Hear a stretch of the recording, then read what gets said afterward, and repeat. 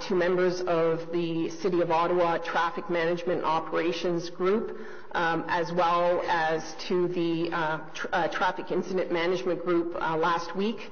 The feedback we received was very favorable. So then the question was, and put forward to us at Traffic Incident Management Group, why we couldn't do the same thing in the eastbound direction, as opposed to these lengthy detours that would require or would be required for the traffic detouring. So we've looked at using this. It was part of a conceptual detour as part of the staging. At the time we looked at this, the southeast ramp was closed, was going to be remain closed for the duration of the Nicholas Street construction. At this point in time, it will be open, so we now suggest that the traffic comes off the west-south ramp onto Lees Avenue and then get back on to the 417 eastbound via the southeast ramp.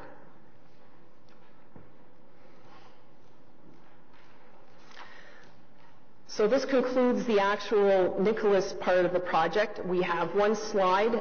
As part of the Nicholas project, there is another project, as you can see, the Highway 417 resurfacing and repurposing of the transit lanes from Nicholas to the Ottawa Road 174 split. It is going to be bundled in together with the Nicholas Street project. So currently, the portions of the fourth lane widenings are exclusively being used by transit as reserved by the bus lanes, and they're also being used for queue-jump lanes and direct entry. And it will include a nightly lane and ramp closures along the 417 in order to do the resurfacing and the line painting. We will have to close the Riverside Vanier North and South terminals, as well as the Saint Laurent South ramp terminal during off-peak in order to take care of the transit priority lanes and signals. Ladies and gentlemen, if you have any other questions, both Mr. Linden-Smith and myself are available at these coordinates, so please do not hesitate to contact us. Thank you very much for your time. Thank you. I think there actually may be a few questions right here today. So Councillor Fleury first, followed by Councillor Chernushenko. Mr. Chair, and thank you for the presentation.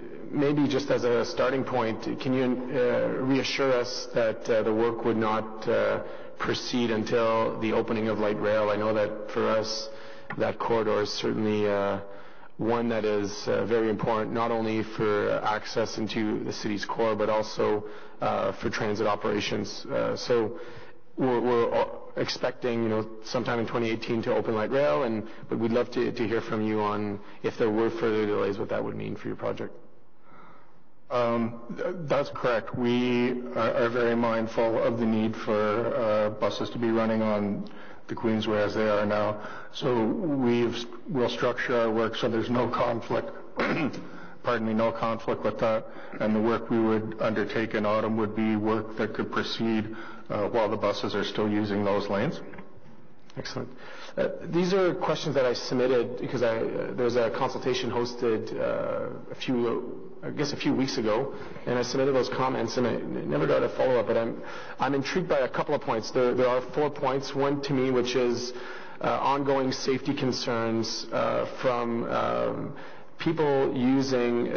There's a weird sidewalk, which is a non-sidewalk at Nicholas and Laurier, that on the west side of the corridor going towards the 417, that people fall into what I'll call as a no man's land. Like you don't realize you're walking down Laurier, you turn right. Yeah, it looks like an on-ramp, but there's a sidewalk that's available. So I'd ask for a physical measure to be implemented near Laurier, just so that we can protect the access to vehicular access only. Yeah, I believe that intersection would fall strictly within the city's jurisdiction, but if there's any impacts with our project to that, we would certainly work with the city with any initiative to address that issue. So I believe it would be mostly a city issue, but if there's any MTO involvement, we'll assist the city if we can. So can we take it as a takeaway from Sure. They formed my comments at the time. I had 4 comments, and some might fall onto the city. I'm just not aware as to. Certainly, we'll discuss it with the city and develop an approach between ourselves. And my final one that's relevant for this committee is the angle of the turn. Obviously, you're limited by space there, but I think there's a series of elements starting on the 417. Like if you're going eastbound, and the folks that are entering on Isabella, and the folks that are trying to get either off at Lee's or off at the Nicholas off-ramp, there's some confusion elements there, and I think a lot has to do with line painting and actual signage, as we want folks to merge left sooner rather than keep progressing in that off lane. And then the other component that ties into that is the actual radius. Over the years, we've had trucks flip there. And I wonder how that is planned to be addressed as part of this.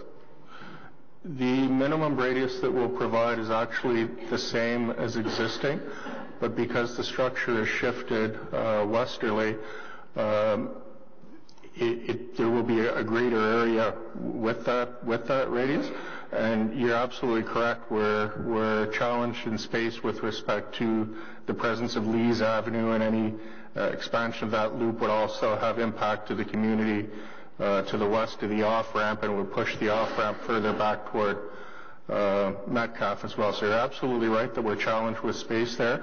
The geometry does meet our standards for radius, and we'll continue to post the conspicuous warning signs for trucks and what have you that we have in place today.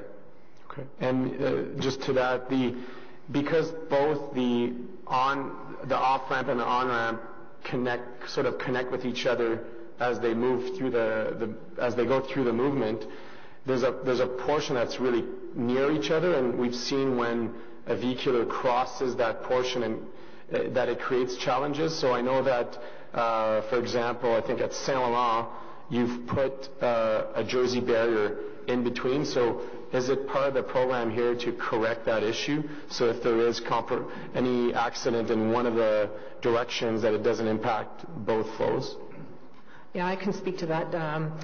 We have actually, as part of the design, we do have a concrete barrier along the two, or between the 2 ramps, coming off of the structure right around to where it's no longer necessary. So it will. Okay. Thank you. Councilor Chernushenko. Thank you very much. It is the first time I've seen this presentation, and especially the detour proposals. And although there is time, I think, to work out some of the specifics, and maybe we can make something work there, I do want to flag a number of serious concerns to what I see already. You had a slide that showed from a wider perspective the recommended detours, which included Main Street in that. Can we get that slide back up there, please?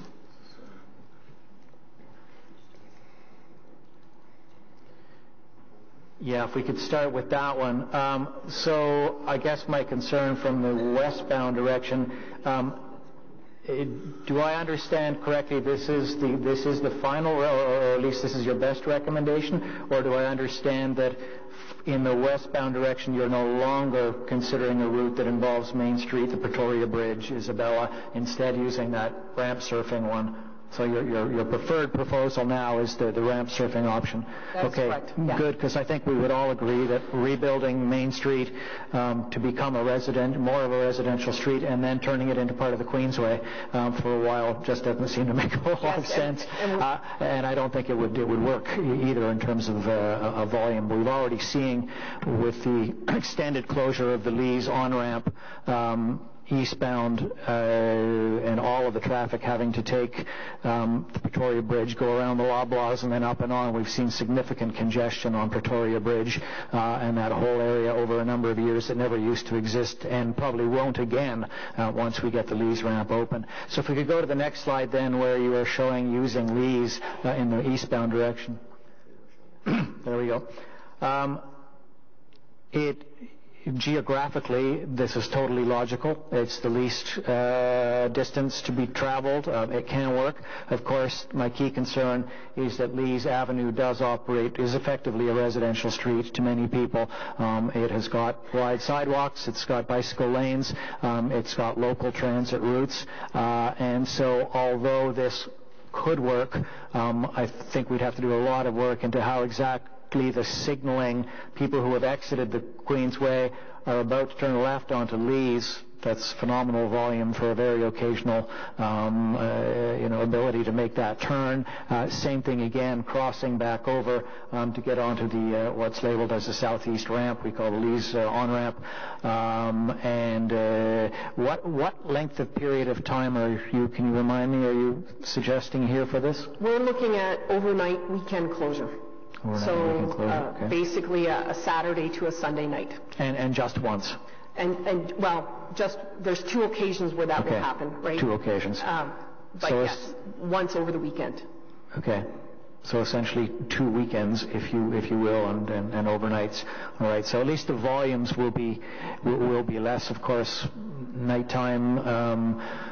Challenge around, I guess, rather than in front of this committee, I hope we, including city staff, will work out as safe as possible possibly full-time police surveillance at those 2 left turns because of all of the crossover and quite different kinds of traffic, people who are coming from and expecting to do a fairly high-speed traverse of the city, and others who are very much in a residential mode, walking kids to school, etc.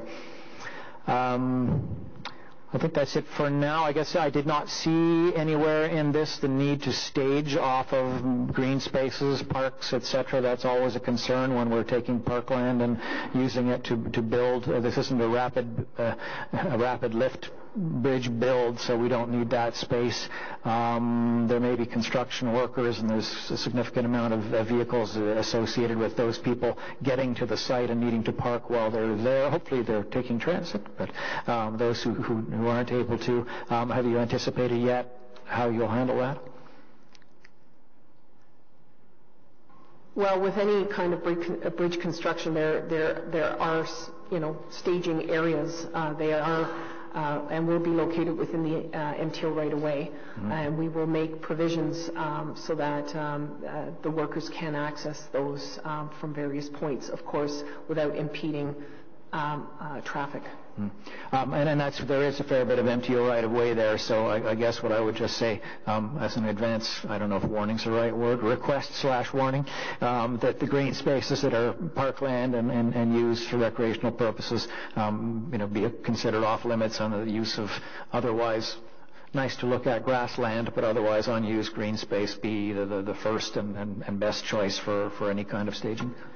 There is also a landscape component to this project, so there will be, as part of the context-sensitive design, there will be some landscape provided as the final product. As final product, which does mean in the end, in a sense, we can trash it because it's going to be parking vehicles doing other things. Trash is too strong a word, but using land, tire tracks, creating mud, knowing that it's going to be landscaped and refurbished afterwards is not such a blow to anyone. Yeah.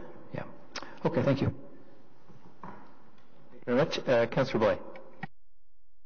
Thanks. At the end of your presentation, you said the magic word that I thought was going to lead you to answer the question I have relating to the 417 enclosures and updates, etc., is what is going on with the 417 ramp to the 174? It's closed because of the LRT detours. LRT is now 6 months behind schedule. Is that ramp going to open up when we open up LRT, or are the rumors that you're going to keep it closed for longer true? And if so, when is the Government of Ontario going to open it up? We met with city staff a week or 10 days ago to explore options at that ramp. And assuming the schedule for the LRT holds through, we believe we can do enough advance work without impacting traffic that would be able to reopen that ramp in 2018 after the light rail becomes operational and OC Transpo has no further need of that transit priority measure. So, but barring a significant run of horrible weather, we think we can do that with the current timelines. Perfect. So the 417 ramp will be open once LRT is open and the detours are done, barring extreme weather circumstances. We have a resurfacing that we're going to do, the bulk of which will actually happen next year, although the contract would be awarded this year. But we will be able to open up that ramp this autumn, provided our schedule holds, and there might be some additional work next spring in the way of tidy up, but nothing like a closure like we've had for the past 3 years. Sure. So the resurfacing you're talking about, you said next year, we're still in the early part of 2018. Do you mean that resurfacing work is in 18 or that resurfacing work is in 19? We would resurface the ramp in the autumn of 18 because the ramp's currently closed, and that's the best time to do that. Yeah. We may have a little bit of paving work in the vicinity of the ramp that may have to happen in 19, which would mean possibly an isolated off-peak closure of that ramp for a very short period of time. Okay. But we are working with the city to try and open it this year. Perfect. And just so we're clear on what extreme weather means, does it mean the tiniest bit of snow in October and November? Like, what is your definition of extreme weather that would stop the ramp from being open? Some of the work that has to happen is temperature dependent, predominantly placing of paint. We think we can do most of that during the better weather months at that specific location. So all we're trying to say is we're just contingent on not having a run of horrible weather, and to try and predict in the future whether it's a week or 2 weeks or what would push us over the brink. It's very difficult to say. I'm not asking you to predict what the weather is going to be. I'm trying to understand what is bad weather. Is it snow? How cold is cold? Like, what are the circumstances specifically? Sorry, I misunderstood your question. Certainly snow and low temperatures would impede some of that work. Not the removal of pavement markings so much, but placing any new ones that had to go down. So we'll be working very closely with OC Transpo as the LRT date approaches to coordinate activities so we can be in there doing that work right after their requirement ends. Okay. Thank you, Mr. Chair. Thank you very much. Any other questions for this presentation? Okay. Received on the presentation? Thank you very much. Thank you, Mr. Chair. Our next item is number 2 on the agenda, which again is the Ministry of Transportation, and this is the Highway 417 CPR O-Train Bridge replacement. So I'd ask the MTO team to come forward. While they're doing that, I'm going to ask Councillor McKenney, the Vice Chair, to introduce her motion on this particular issue, so you have it in front of you as you're hearing the presentation. Thank you, Chair. Just to briefly summarize, and then I'll read it out into the record. This is to accommodate the businesses on Preston who will be losing some of their on-street parking as we detour for this closure. So whereas the construction of the Ministry of Transportation Highway 417 CPR O-Train Bridge replacement is scheduled to start in the spring of 2018 and is expected to last for the period of approximately 1 year. And whereas a result, a partial closure of the Trillium multi-use pathway is required between Gladstone Avenue and Yonge Street to allow for the staging and construction of the overpass, and whereas a detour for cyclists and pedestrians is required, which will result in a loss of on-street parking spaces on Preston Street, Louisa Street, and Yonge Street. And whereas the loss of on-street parking in the area can be offset by promoting the use of city-owned parking lot on Preston Street, which will be helpful to local businesses that belong to the Preston Street Business Improvement area, as well as residents and visitors to the area. Therefore, Be it resolved that Transportation Committee recommends that Council delegate to the General Manager of Public Works and Environmental Services the authority to modify the parking fees during the period of the CPR O-Train Bridge replacement construction in the city-owned lot located at 301 Preston Street to match the Preston Street on-street parking fee structure on weekdays from 5:30 p.m. to 8 p.m. The General Manager of Public Works and Environmental Services reserves the right to reassess this change after a few months so that rates at the lot can be reinstated if required. Thank you very much, Vice Chair. So now I'll turn it over to you for the presentation. Thank you very much. Thank you, Mr. Chair and the committee for having us in today. My name is Peter Frua. I'm the Senior Project Engineer with the Ministry of Transportation, Ontario. We're here to present to you the Highway 417 CPR O-Train rapid bridge replacements over the O-Train tracks. This is a very ambitious, technically and time-wise project. With me today I have WSP, who's the Ministry's consultant on this, and I'll turn it over to them for the presentation. Good morning, everyone. I'm Lincoln McDonald. I'm the project manager for WSP. We'll start with a little bit of background on this project, make everybody aware of what's going on. So MTO completed a preliminary design and EA study for the rehabilitation and replacement of the Highway 417, what we call Midtown bridges, to define a bridge management plan for 23 bridges and 12 sites in the Queensway between Holland Avenue and O'Connor Street. And that was completed approximately 2 years ago. The study determined that the CPR O-Train bridges are nearing the end of their service life and are in need replacement. The current detailed design project involves the replacement of the 417 bridges over the CPR O-Train corridor using rapid replacement technology, detouring of the Trillium multi-use pathway between Gladstone and Yonge Street during construction, and construction of related works including retaining walls, pavement rehab, drainage improvements, modifications to the existing illumination and ATMS systems, some utility relocations and landscaping as required. So for those not familiar with it, the O-Train CPR is located west of Preston Street interchange. The existing structure is 5-span, constructed in the early 60s. The new decks are to be replaced using a rapid replacement technology. The revised span width will accommodate the existing O-Train corridor.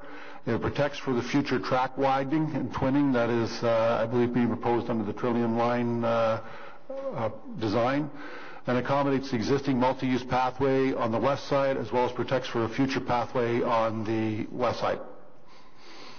And the existing structure is approximately 85 meters in length over 5 spans.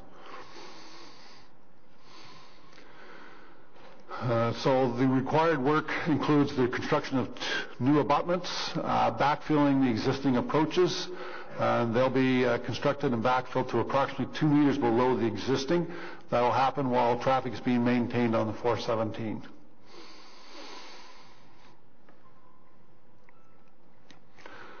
The new bridge decks are being constructed to the north of the existing 417 on stands, if you want to call them that.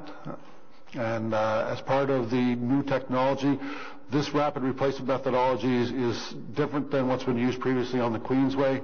On the Queensway previously, they were used with transporters, with the bridges being built and then moved into place. In this case, they're being built on stands, and the methodology of replacement is called a jack and slide technology. So they'll be pushed into place into the new arrangement. During the single full closure of the 417, the existing bridges will be demolished in place and the debris will be removed, and that will allow the new bridges to be slid into place.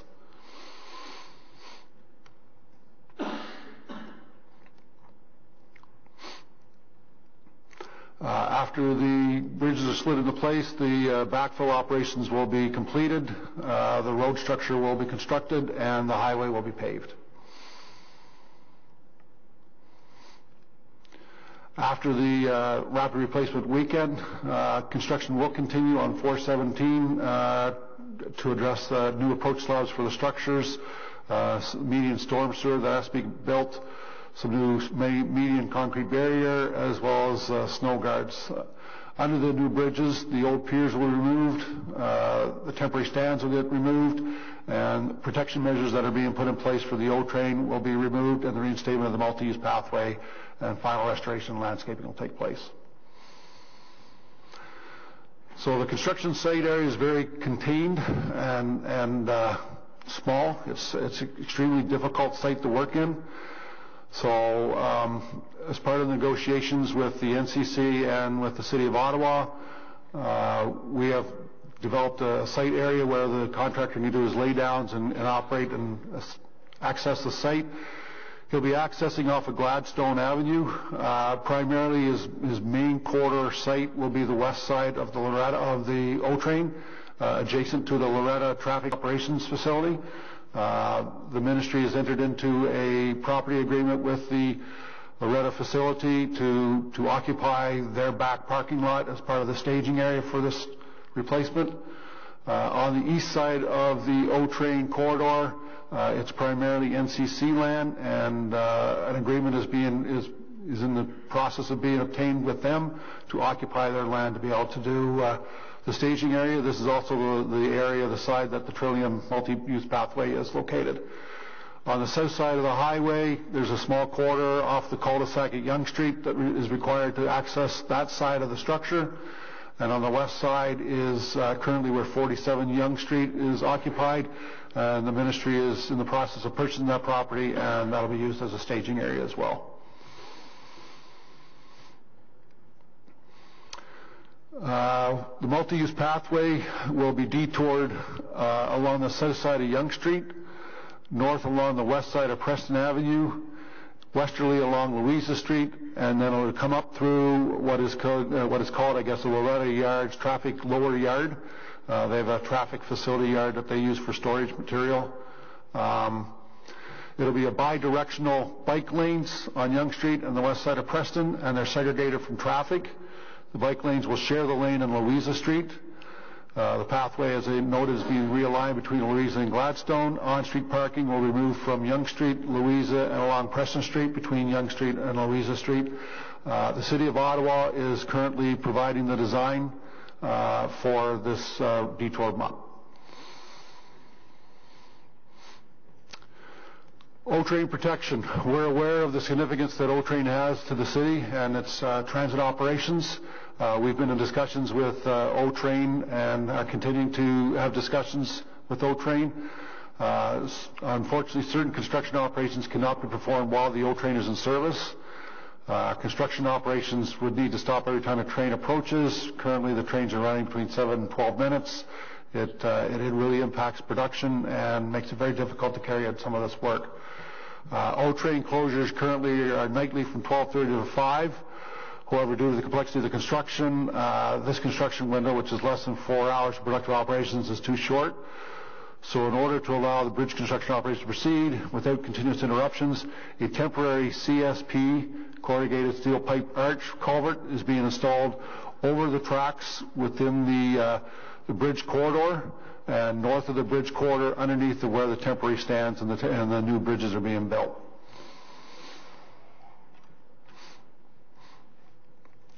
A 3-week closure has been negotiated with O-Train as required at the start of the construction in year 1 in order to install the protection measures over the O-Train. A second 3-week closure of the O-Train is required in the second year, and that's for the rapid replacement of the actual Highway 417 bridges, as well as the removal of the protection measures. O-Train closure periods currently are targeted for mid-July to mid-August to minimize impacts to train users and ensure that the train is in operation for the school season at the University of Carleton. Highway 417 closures. There is a 3-day, 82-hour closure required for the 417 to allow the rapid replacement operation to be undertaken. 417 will be fully closed from Carling Avenue to Bronson Avenue, including the on-ramps within this section of the highway. As on past projects, the contractor is required to organize an incident management team, which will include members of the City of Ottawa's Traffic Incident Management Group, MTO Operations, and contract staff, MTO contract administrator, and the contractor's key staff. A communications plan will be in place to advise the City of Ottawa, OC Transport residents, and emergency services all planned closures and detours.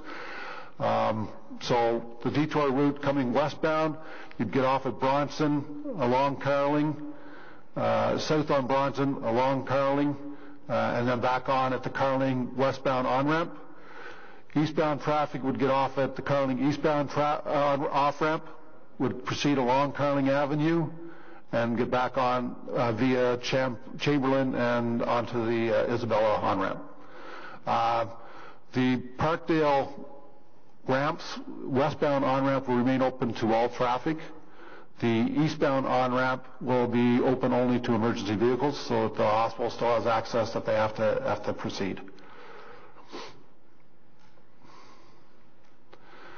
So a summary of construction staging and traffic impacts. So at the start of construction, there will be the fourth lane in this direction, in either direction on westbound and eastbound in this area will be closed. 3 lanes of traffic will be maintained during the peak hours. The ramps will be maintained for the most part. The acceleration, deceleration lanes for those ramps will be taken from the fourth lane. Before the actual rapid replacement, we will have nightly and weekend 417 lane reductions to allow for some pre-work that has to be done on the highway before the actual replacements. During the rapid replacement, there will be a full closure of the 417 from Carling to Bronson. The Carling Avenue eastbound on-ramp will be closed. The Carling westbound ramp, eastbound on-ramp will be closed. Parkdale Avenue eastbound on-ramp will be closed except for emergency services.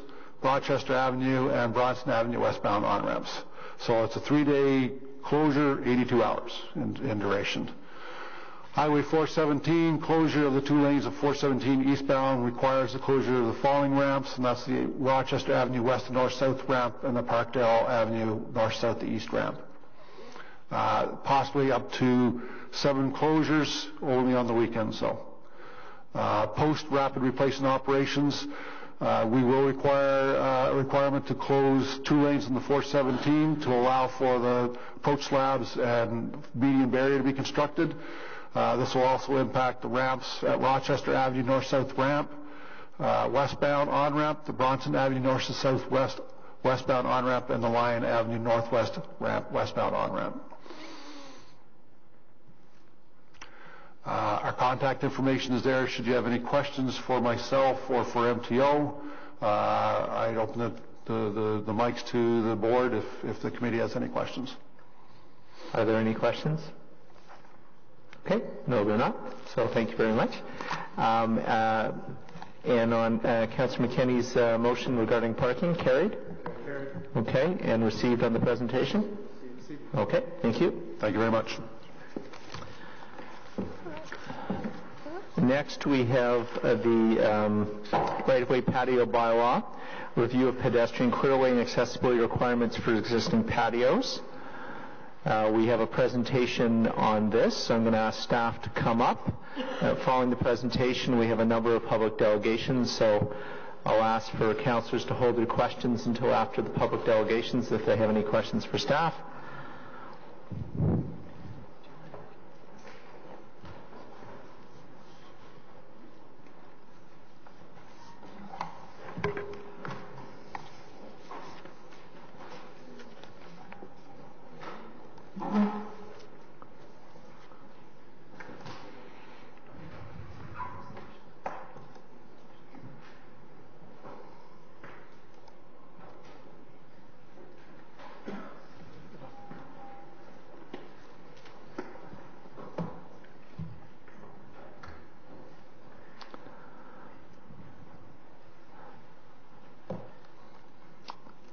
So thank you very much, and I'll let you introduce the presentation, and off you go. Thank you, Mr. Chair, members of the committee. My name is Rob McLachlan. I'm a bylaw review specialist with the right-of-way branch. On my left is Jake Ravel, program manager with Bylaw and Regulatory Services, Linda Karkner, program manager of the right-of-way branch, and Court Curry, manager of Rowhead. And as mentioned, we're here today to speak to the report dealing with the right-of-way patio and specifically the review of the pedestrian clearway and barrier-free access issues for existing patios. Firstly, a bit of background. As the committee is well aware, last year in March, a new standalone bylaw for the regulation of patios was put into place with respect to those within the road allowance.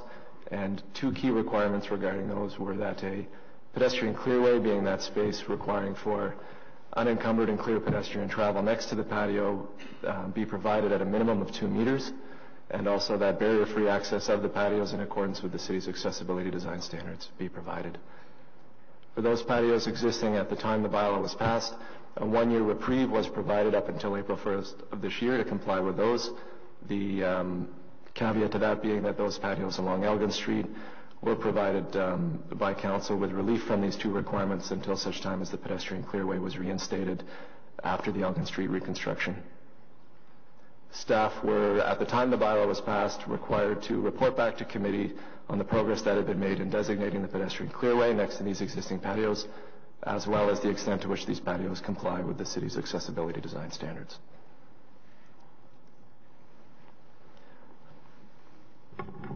Turning first to the pedestrian clearway, and I think it's important for context that we begin with a brief overview of the regulations that apply to the pedestrian clearway.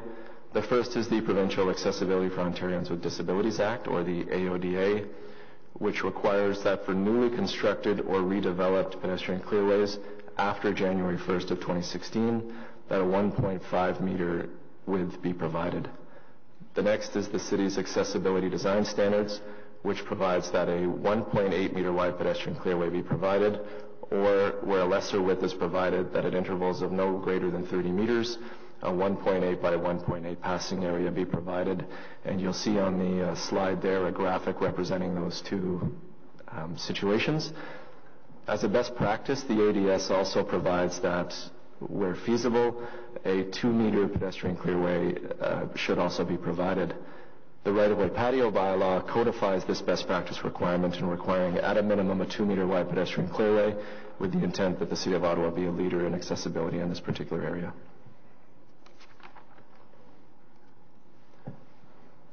Based on a review of 87 patios, 52 of these were identified by staff as having a pedestrian clearway next to them that was less than 2 meters in width.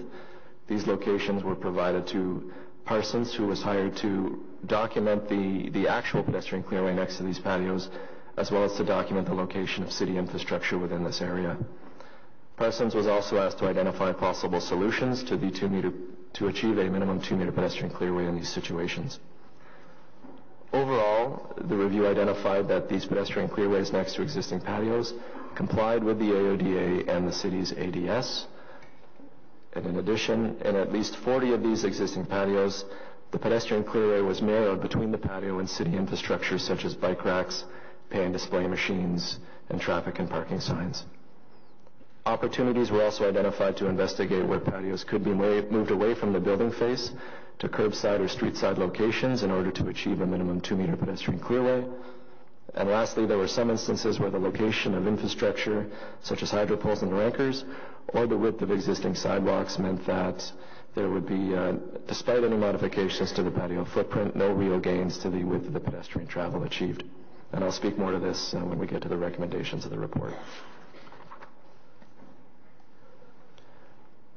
Parsons also reviewed the extent to which the 87 patios provided for barrier-free or universal access. 37 of the patios were found not to be universally accessible, 32 of which were ones which employed a platform. Solutions include bringing the patio closer to or to grade, or where necessary, utilizing a ramp. Going forward, ramps will need to be designed in accordance with the accessibility design standards of the city. Since Parsons completed this work, staff have been meeting with existing patio owners to discuss the findings relevant to their patio and discussing the options available for coming into conformity with the bylaw. Again, based on the findings of Parsons, staff have several recommendations for committee and council consideration. The first of these is that the bylaw be amended to provide the general manager with the delegated authority to permit a lesser clearway width than 2 meters next to existing patios in those situations where the abutting sidewalk is itself less than 2 meters in width, or where there is immovable infrastructure such as hydro poles and anchors standing between the patio and the sidewalk. In these instances, of which staff are aware of 13, No real gains to the area of travel for pedestrians can be achieved by making the existing patio move back.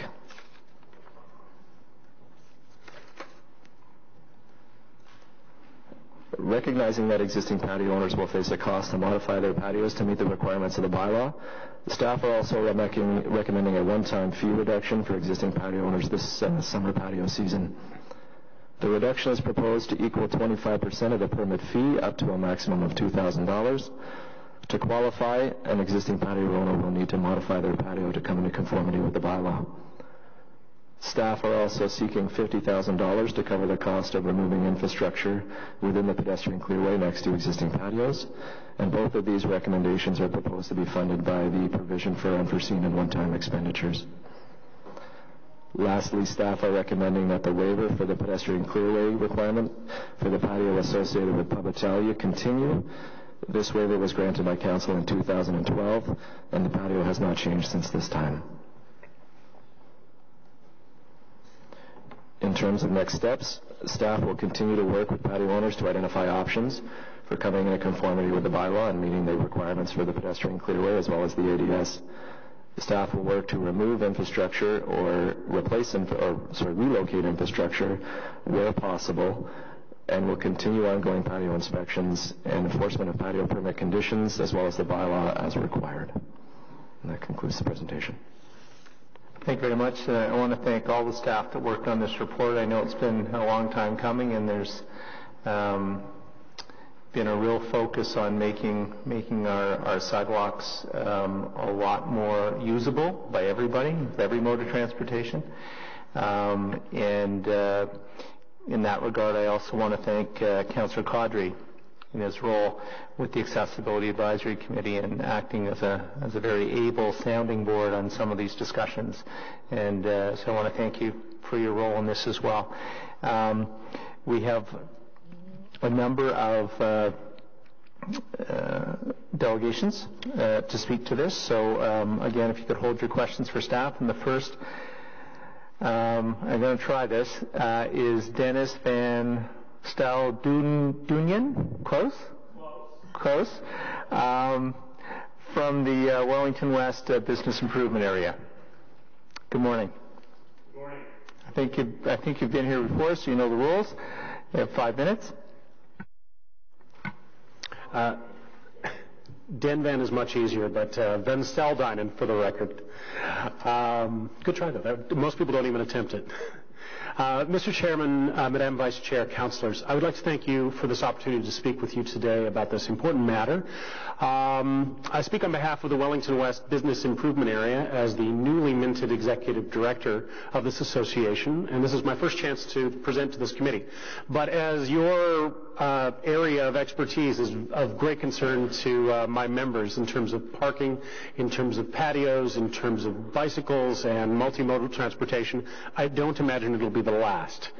I'd also like to thank the staff and consultants who've done such a diligent job on this particular file over the past few years, and I really appreciate their meeting with us to go in detail and their responsiveness in getting us information upon request. It is our job as a BIA to improve the Wellington West corridor and thus bring life, energy, and animation to the public spaces along it. And the proliferation of restaurant patios along our corridor, from only a small handful at our founding in 2008 to more than a dozen today, has actually always been one of our metrics of success as a business improvement area. We measure our success by how many patios we have and how much life they bring to our neighborhood. So it's a little disorienting for me as someone new to your subject matter to read the report and to hear the language that's being used that speak of patios in exactly the opposite way. Where bylaw language treats patios as obstructions to the clearway, we see opportunities for people of all abilities and ages to sit and enjoy the summer sun. Where staff views streets and sidewalks as rights-of-way, we see public spaces for people to slow down, linger, and explore our neighborhoods. Where your committee manages patios as encroachments in the same category that you manage construction blockages and hoarding, we see patios as a real estate manager might as capital enhancements to our area. So while we understand and we absolutely approve of the thrust of this effort, we look at it a little bit differently. And we understand that a bylaw is a blunt instrument, and there are good reasons. But we appreciate and share the goal to make sure our streets and patios are as accessible as possible to everyone. What's missing among all the charts and measurements in the report and the presentation you've seen is any fulsome discussion of the benefits of patios to all users of the neighborhood, the time, cost, and stress level encroachment that these changes impose on the business owners, and I might add the painfully short notice given to them of their exact infractions and of the options available to them, or the risk that a patio might disappear entirely, and that's what I'm hearing, due to the requirements becoming too onerous, and of course the possibility that the business itself might close down if they cannot make the money that they have anticipated for this season. So we'd like to ask you for consideration on a few points. First of all, we support wholeheartedly efforts to improve accessibility of the patios themselves. Access to those patios is something we are not going to comment on. We will work with your staff and members to bring existing patios into compliance and ensure new patios also conform. We strongly agree with that point. We support the principle of wider clearways as the standard for all future patios. We think these regulations are forward-looking and reasonable and set a standard for the city that is ahead of the game in terms of the province. We also support the proposed fee reductions and funds to move city infrastructure where reasonable and necessary as considerations for people who put in the time and effort to make the changes. We also ask for a permissive approach to non-obstructing patios along existing sidewalks. So we support the recommendation where in cases like the Carlton Tavern, where the side patio does not intrude on the existing sidewalk at all or any municipal infrastructure, we support delegation of authority to the General Manager of Planning, Infrastructure and Economic Development to deal with those issues on a common sense basis, and I think that will be one where there will be an absolute slam dunk for the existing patio. But for patios where significant changes to the structure of the patio are required, we ask strongly for more time and leniency in the application of the guidelines, particularly regarding the two seasonal patios at Bar Laurel and at Tennessee Willems. Both of those patios are less than 5 years old, and the bar managers and restaurant owners built those in good faith under the existing rules, and they were a little surprised to find that they were in contravention and that it was going to be coming up this coming year.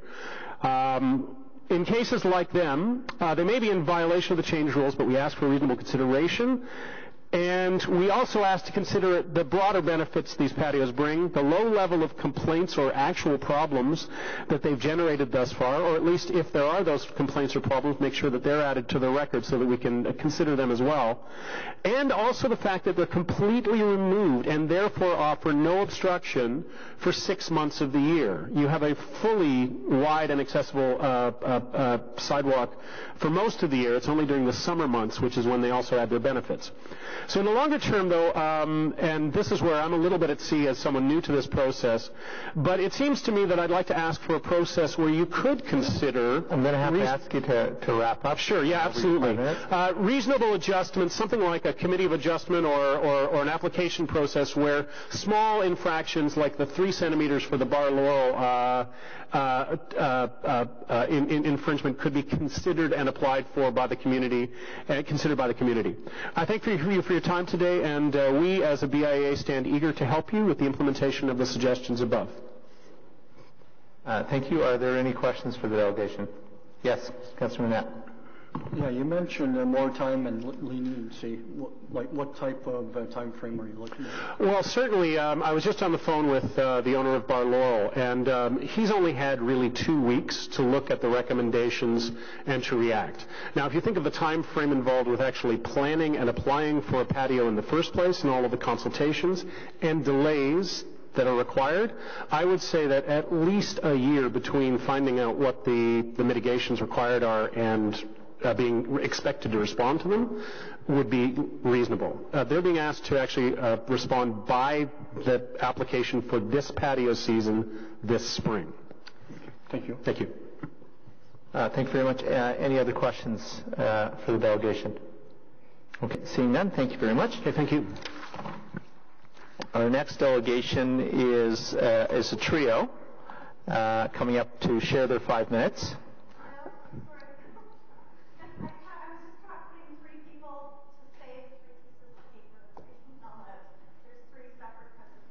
Oh, I see. So you're not coming up together then?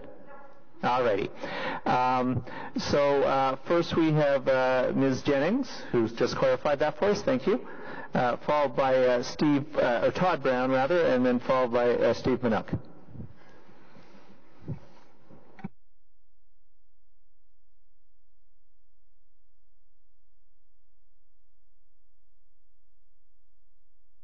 Sorry. Morning. Morning, everyone. Nice to see you again. My name is Yasna Jennings, Executive Director of the Byward Market BIA, and thank you again for the opportunity to speak to you this morning. I think we could probably echo some of the comments of my colleague. Patios are a very important element to both the overall business model of our restaurateurs and the general appeal of the area to visitors. Patios contribute to the safety of an area by providing eyes on the street, are a tourism draw, and contribute to the overall enjoyment of our city. It was roughly a year ago that we were here last speaking about patios. The BIA has always supported the spirit and intent of the new bylaw and support the efforts to be more globally accessible, but we challenge the manner of application and implementation. It was our understanding that staff would work with the businesses and come back with recommendations to assist them with compliance. However, the report was only released this past Friday. This is simply not enough time for businesses to react and make the required changes. Therefore, we are also requesting a deferral for the implementation of the new rules. In order to be compliant, businesses need to completely redesign and reconstruct their patios. Engineering drawings are required. Materials need to be chosen, purchased, delivered. Final designs need city approval, and contractors need to be secured for construction. Patio season starts April 1st. Clearly, there is no time for businesses to achieve all of this in this tiny little time frame. May and June are the busiest times in the market. We have repeatedly and consistently objected to any construction or disruptions taking place in the spring. Spring is not the time to start construction to try to make patios compliant. It is simply not feasible that staff, contractors, and all permits, etc., will be done by April 1st. The highest volume of tour buses come through the area in May and June, and spring sets the tone for the whole season for locals. Construction should be scheduled, to lose this vital business window would be devastating to businesses. Construction should be scheduled in the fall where negative impacts are greatly minimized. This infrastructure and process costs tens of thousands of dollars and includes design, construction, installation, dismantle, storage. Every inch was carefully planned to accommodate the original regulations, the existing sidewalk conditions, city infrastructure, etc. In order to meet the new requirements, all platforms will need to be renovated or in most cases completely reconstructed. 3 weeks is simply not enough time for businesses, and businesses want to get it right. Unlike most other neighborhoods in the urban core, most of whom have all had major investments, improvements, and even expansions to their right-of-way, the Byward Market is plagued with aging infrastructure and limited sidewalk space.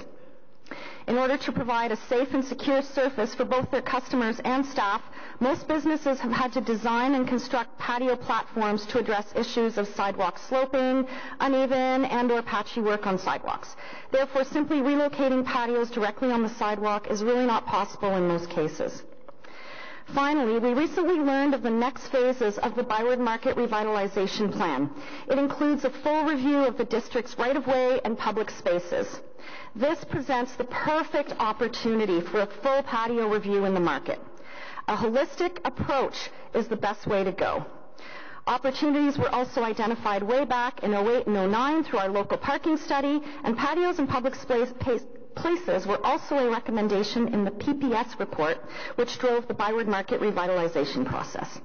It makes no sense, nor is it acceptable or respectful to burden businesses with major costs to make changes this year, only to risk having to do it all over again in a year or two once the public realm review is done. In conclusion, we respectfully request that implementation of the new patio rules to existing patios in the Byward Market be deferred until the completion of the public realm work. We truly believe that a wide variety of opportunities and innovative approaches exist, but will only be realized through a more comprehensive and encompassing look at all the public realm elements in the market. This approach is in fact the most civically responsible and fiscally prudent approach to achieve the goal of an overall improved experience for all. Thank you. Do I still have time? Well, I'm only asking because Lori Meller from the Preston BIA just contacted me. She's in dental surgery, and she had the same impression.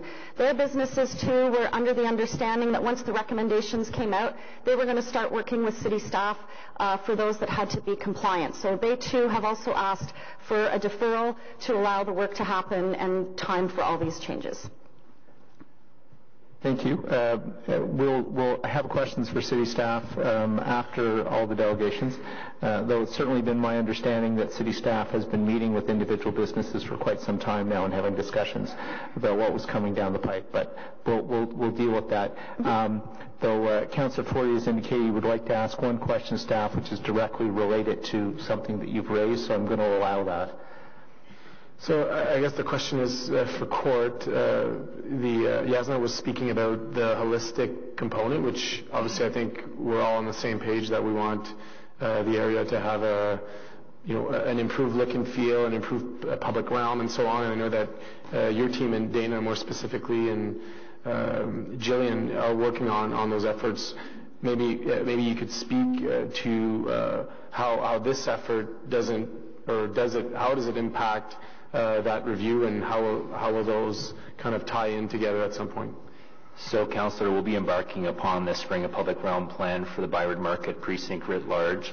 That plan development, which will have extensive stakeholder consultation, will take approximately about a year, and the outcomes of that may be potential redesigns for some of the corridors where we do have patios currently. But that will lead to a capital project that at this time has no funding and will be subject to future capital budget asks. That's a multi-year rollout. At best, I think we'd be in a position to put forward some money for design in 2020. So we've taken a practical approach with the conversations we've had with patio owners thus far to look at options that are minimal in terms of changes that need to be made between now and then, but recognizing that an overall implementation of a larger plan is many years away. Very much. Any other questions for delegation? Councillor Kakish. Thanks, Chair. And I just wanted to clarify because the Chair had mentioned that staff have been working with businesses on that April deadline. And you were saying that the BIA representatives are saying that you kind of didn't know. So I just want to clarify, have you been talking to staff over the past few months, and were you aware of the timelines and asked for them to be pushed, or did you just find out when this report went live last week? So we were as the BIA, we were contacted near 3 weeks ago. It was just a couple of days.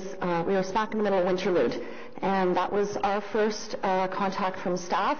But I do know some businesses had spoken with staff, but again, they were under the impression that this report was going to come out, recommendations, and then we were going to kind of look at the at what that meant and how they could start, looking at altering their patios. But most people were really, again, we're April 1st. Most of their patios actually are going up even in time for St. Paddy's Day. So many of them were kind of taken aback that they would have to do it immediately. They thought this was kind of going to be the process, that we were working through the process. Okay, and so since you were notified around that time a month or so ago, have you been raising concerns about that timeline with staff, working with them on that?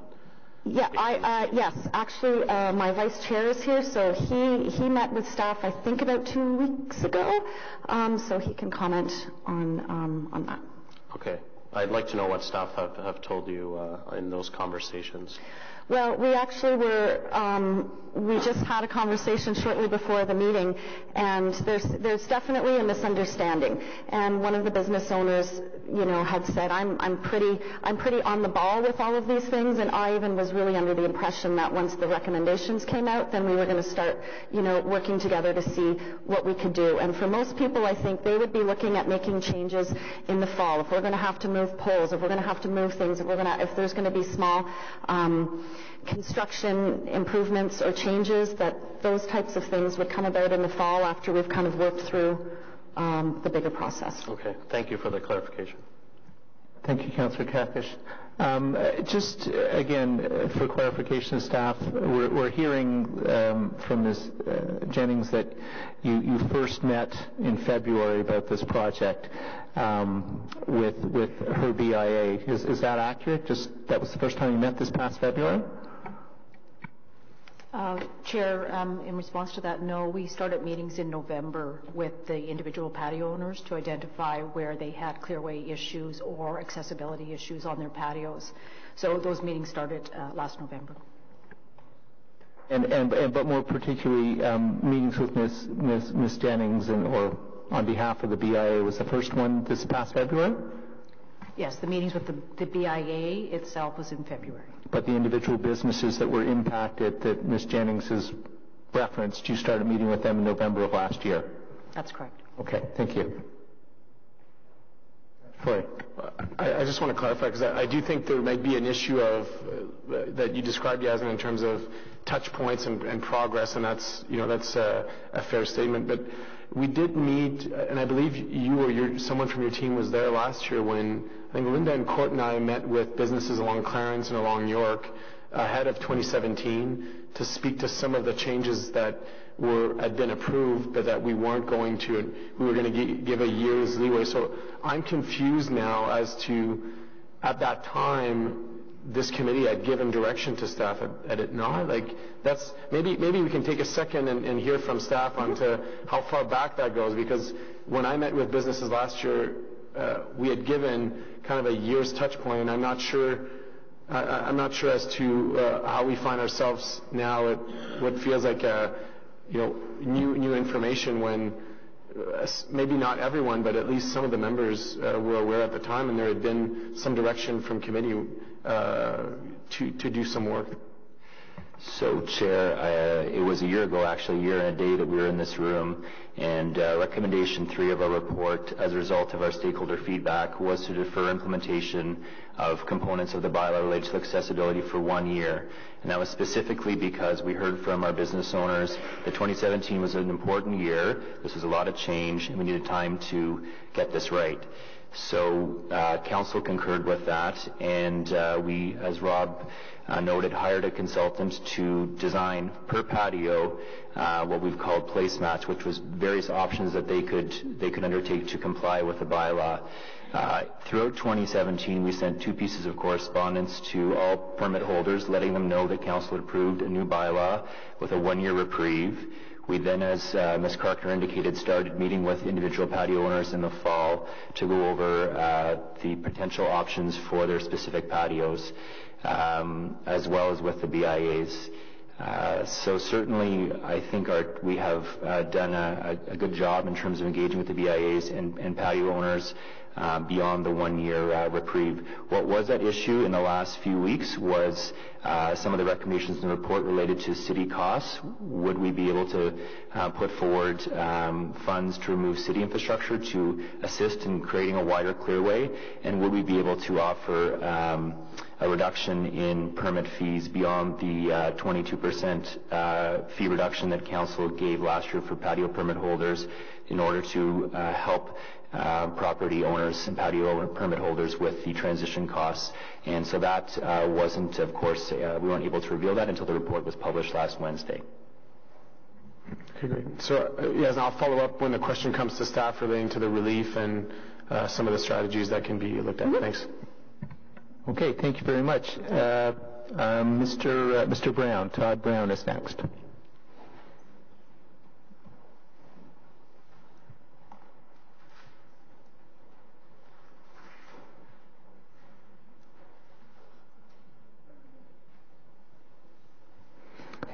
Good morning, welcome. You have 5 minutes. I'm a partner in about 25 different restaurants in this city, including Pure Kitchen, El Camino, Clock Tower Brew Pubs, numerous places in the Byward Market. I have had exactly 2 30-minute meetings with city staff over this issue. And it was on the street informally. That is hardly enough time and effort put into discussing the issue with us. This is a very important issue, and it needs to be deferred, and we need to really look at it and decide how we're dealing with it. Most of my patios are on their way up.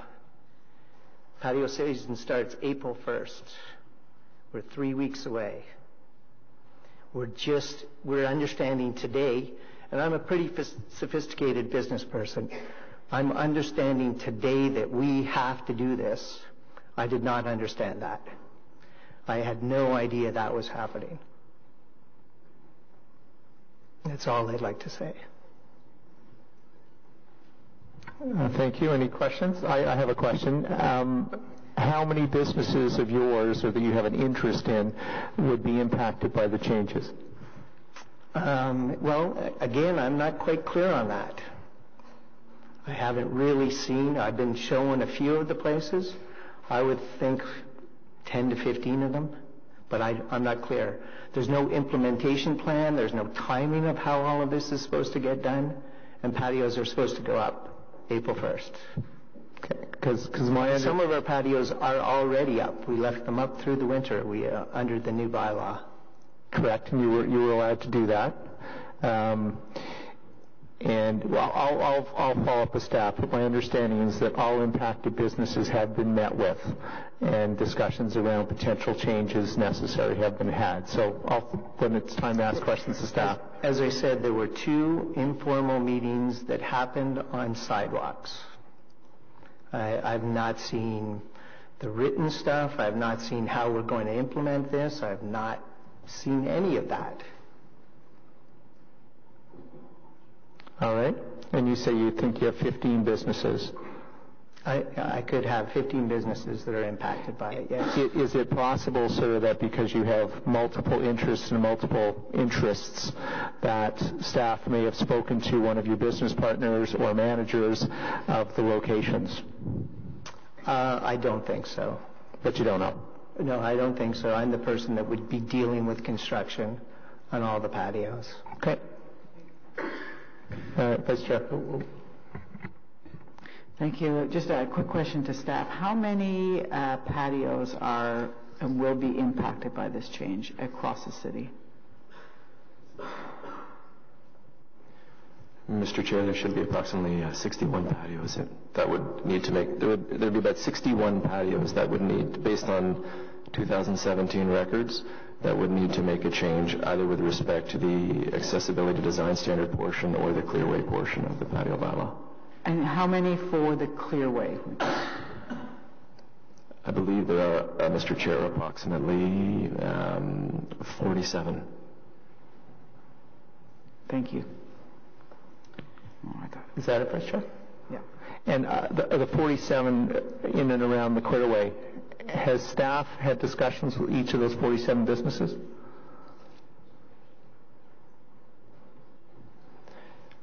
Yes, Mr. Chair. I can't say definitively that discussions have happened all, but all have been contacted to try and arrange discussions, and most have been met with, yes. And most have responded.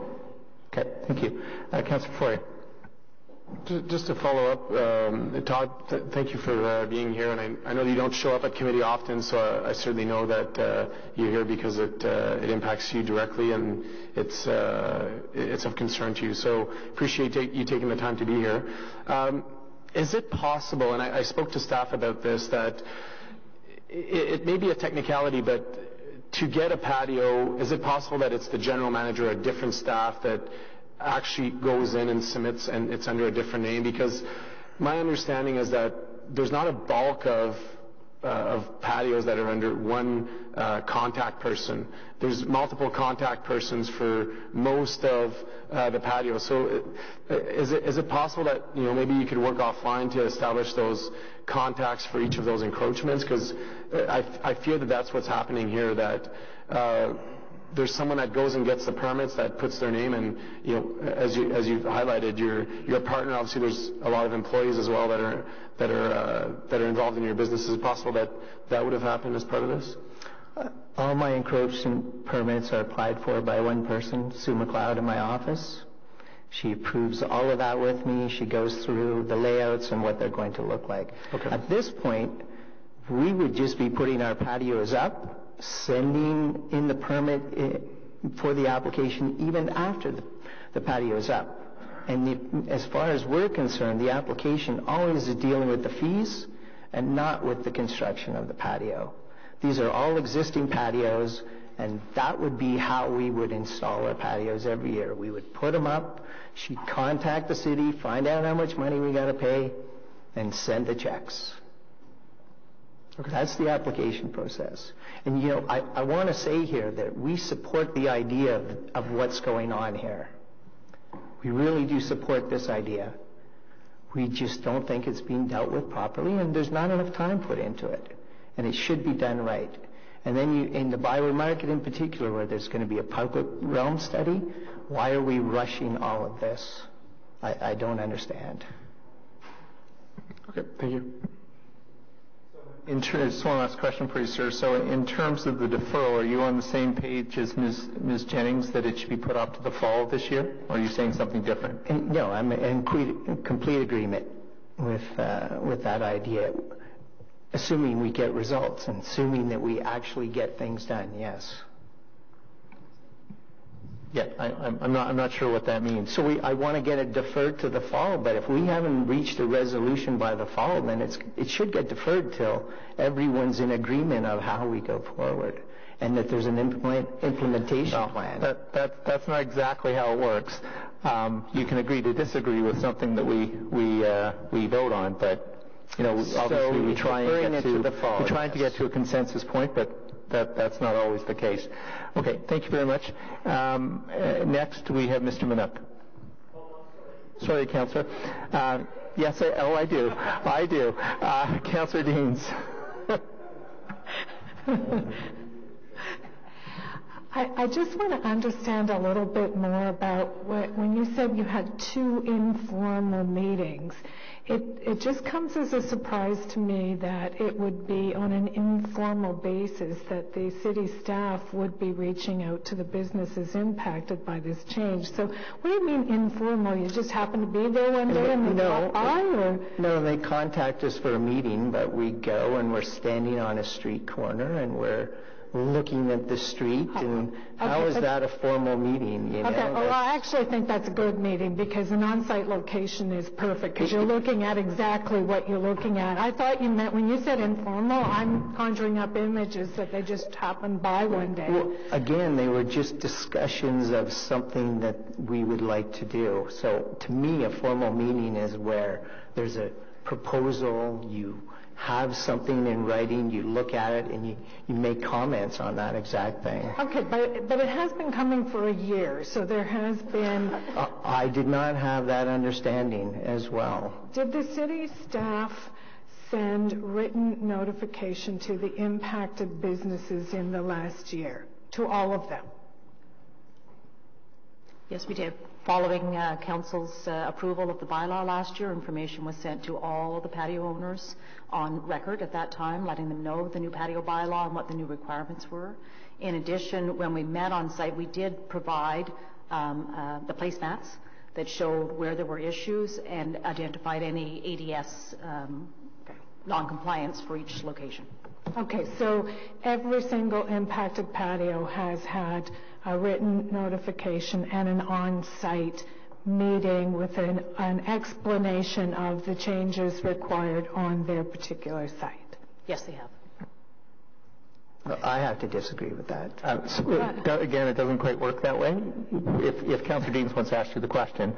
Sorry. Would you agree with that? I have to disagree with that comment. I certainly believe we were working in a direction of coming up with solutions, but I still don't see what the solutions are.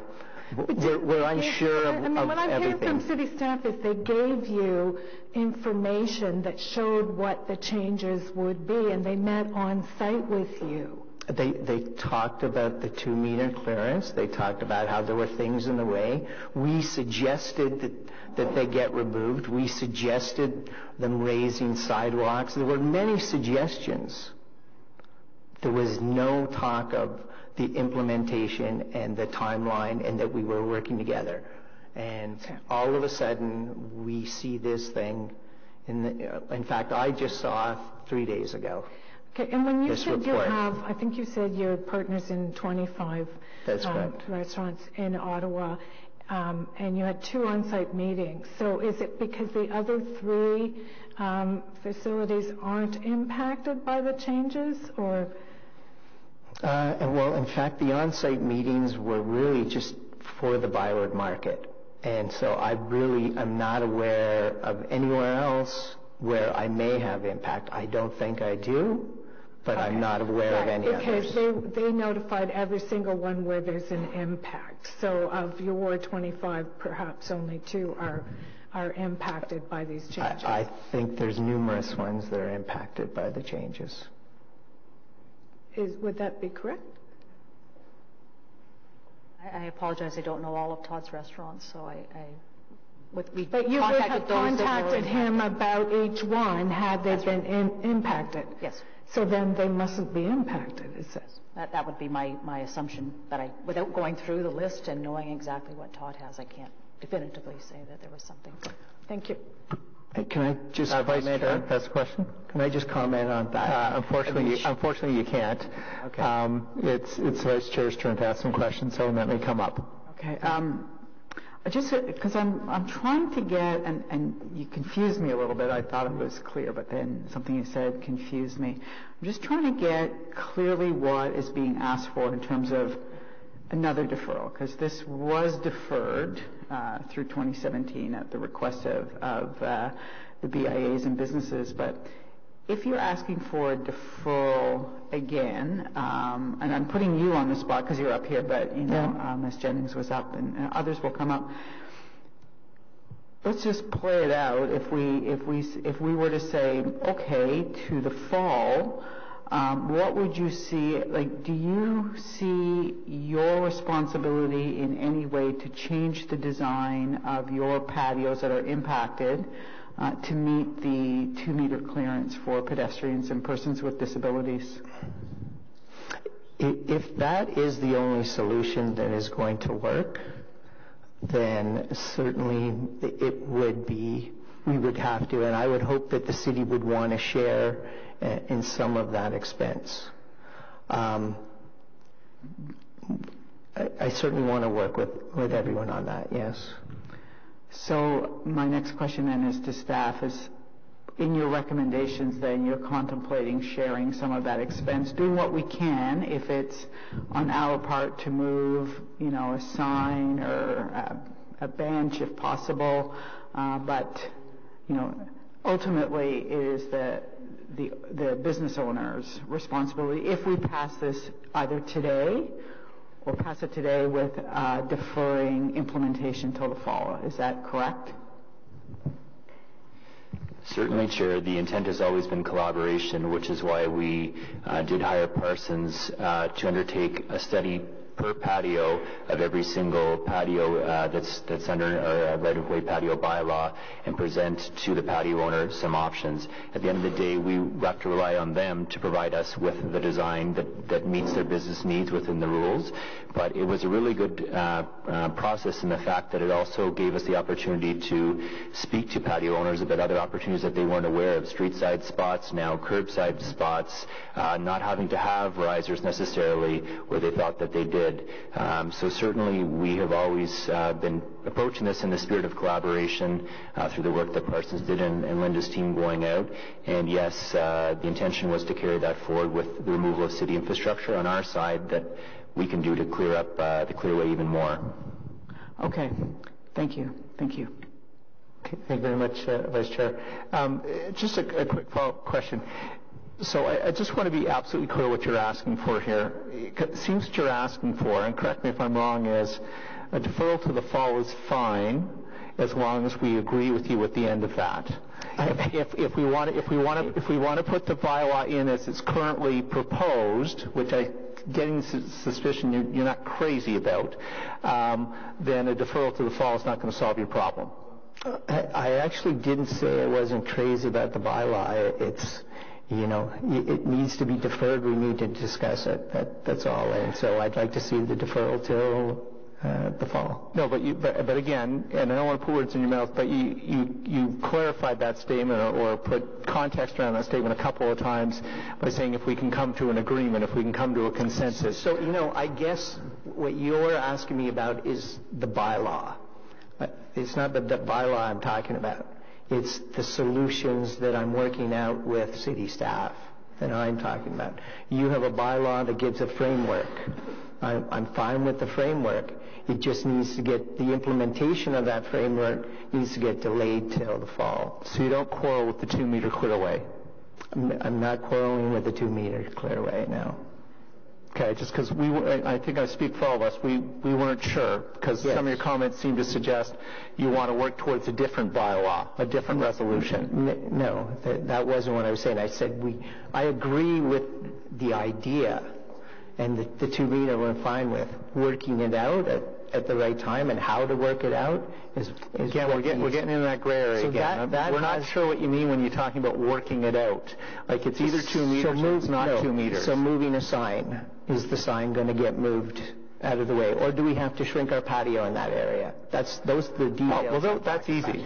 I mean, I can answer that question for you right now. So if it's city infrastructure, if it's a sign, if it's a park bench, that's where the other portion of the recommendations comes into effect with the money being set aside. That money is set aside to this season to move that street furniture, to move that garbage can, to move that sign. So that the onus is not going to be on you as a business owner to do that. The onus is going to be on the city to do that. So if that's your concern about implementation, I've just answered your question. The city will take care of that. It's not going to be on you. It's not going to be your obligation. It's not going to be your cost. It's also the timing of that. If you're going to do it right in the middle of patio season, it's obviously not a time when we would like to see it. We would like to see all of the implementation of that work in the fall. Okay, that's a different question. But thank you for the clarification. I don't think there's any more questions for this delegation. So Councillor Caudry. Thanks very much, Mr. Chair. And that's exactly what I was trying to clarify, is what Chair just said. If the committee agrees to delay this till the fall, what are some of the topics that you want to put on the table other than the ones that you already mentioned? Or are those the only subject matters that you want to put on the table? Those are my only subject matters. That's correct. Okay. Thank you. Thank you, Mr. Chair.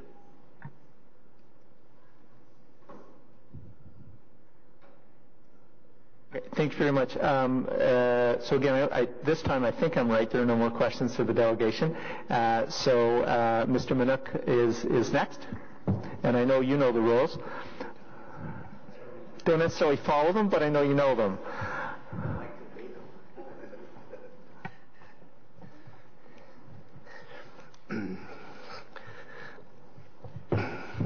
Good morning. Well, maybe it's good afternoon now. I've been here a while, but good morning, everybody.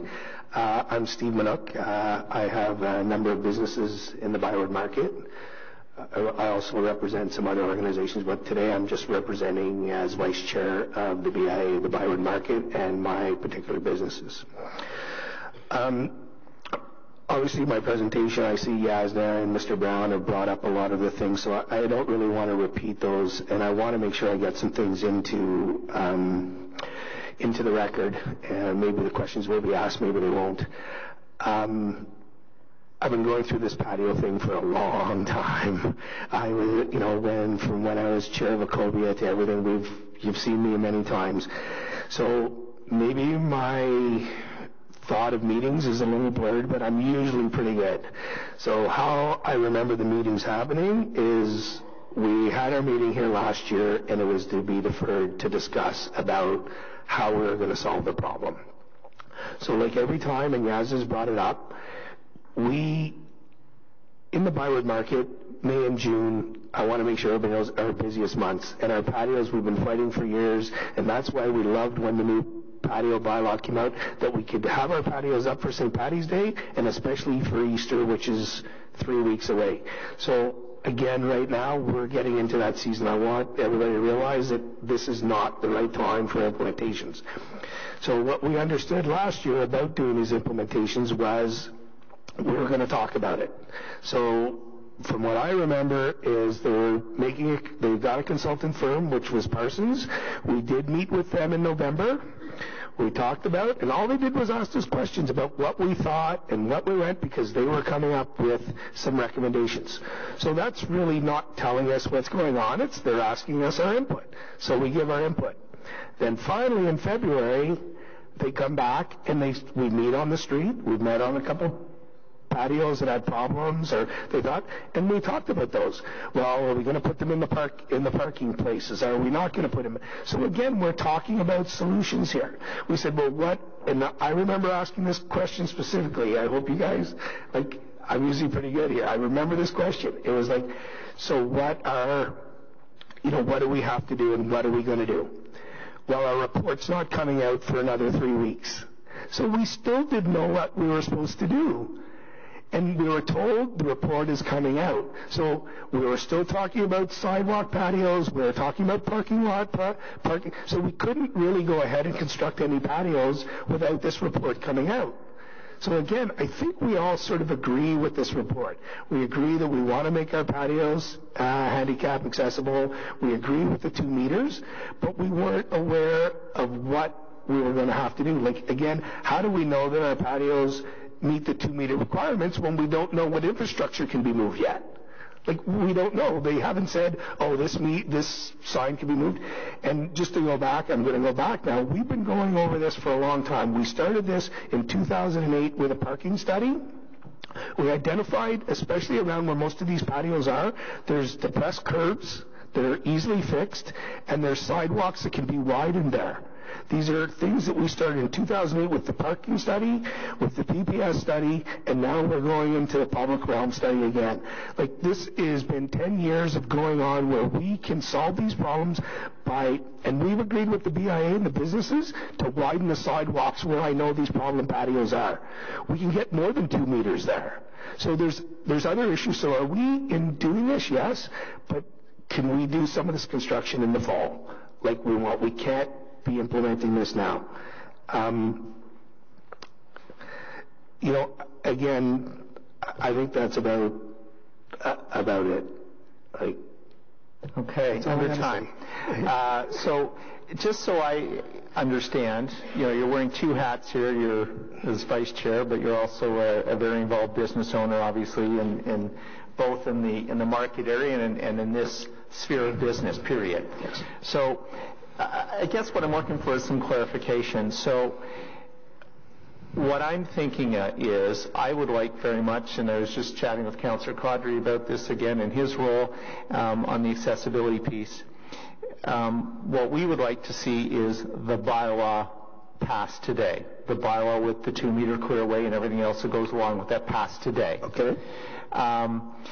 I think we're open to a discussion around when you have to get the work done, and we can talk about the ins and outs of that with staff. One of the nice things about this meeting and this time of year is there's a bit more of a break than a week before the next council meeting, so there's some room. But I think all of us around the table feel strongly that the work that staff has done with the accessibility community around their needs is solid work, and the measurements are solid and based on good research and consultation of what's necessary for people to get comfortably around the businesses and around the market or Preston Street or wherever it is. So I think what we would like to see is the bylaw passed today, so we're not getting into, when we talk about implementing in the fall or at some later date, we're not getting into discussion with someone such as yourself about, well, is it really 1.8 or is it 1.6 or is it 1.4? We want that solid. but I think staff is open to the idea of construction or implementation at a somewhat later date to give you some time to get your plans together. To me, fall really means next spring, because most patios don't carry through the winter. Construction in the fall, but I would want, and I look at staff and I look to you, it's sort of a question to both of you. I would want to do something today that A, recognizes the substantive work done, which is what the appropriate measurements are to create the clearways, approved today. And I would also like something in place whereby, and again, we don't have all the businesses here, but we have a number of the BIAs represented, something that recognizes that you've got to get your act together, so to speak, and I use that collectively, city and this year. So we're not going into the spring where we're still discussing whether or not your patio might or might not comply, so that's what and you're nodding your head, so it sounds like that construct works. If it's a question, like that's what we sort of thought, like when we had this meeting last February, that we would go through the summer, we'd talk about everything, and then by November we would have come up with some solution and say all of our applications for the new construction of the patio and the ramps and everything would have to be in by like December or January. Then it would give them time to approve them. We would have the contractors ready, and we could start building them in February and have them ready for like April 1st.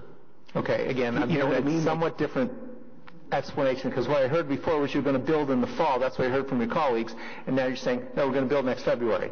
I want a solution that's finished this year. Well, yeah, but what I'm saying is in October, they're going to be removed. Like, we can't do construction, like, in the middle of August. We're going to take our patio down and reconstruct it totally. That's not feasible. That's all I'm saying. Like, you know me, You're the one who's asking for the deferral to the fall. So we're asking for a deferral to the fall to reconstruct our patios. If we do it over the summer, so we'll reconstruct them in the fall, yes.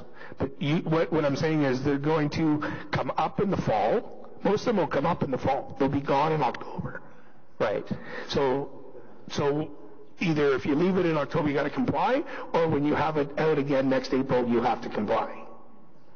Right? Okay. Right? So I agree with what you're saying. And again, I'm looking at staff. I want to know before December 31st of this year that your patio, at least on paper, is going to comply.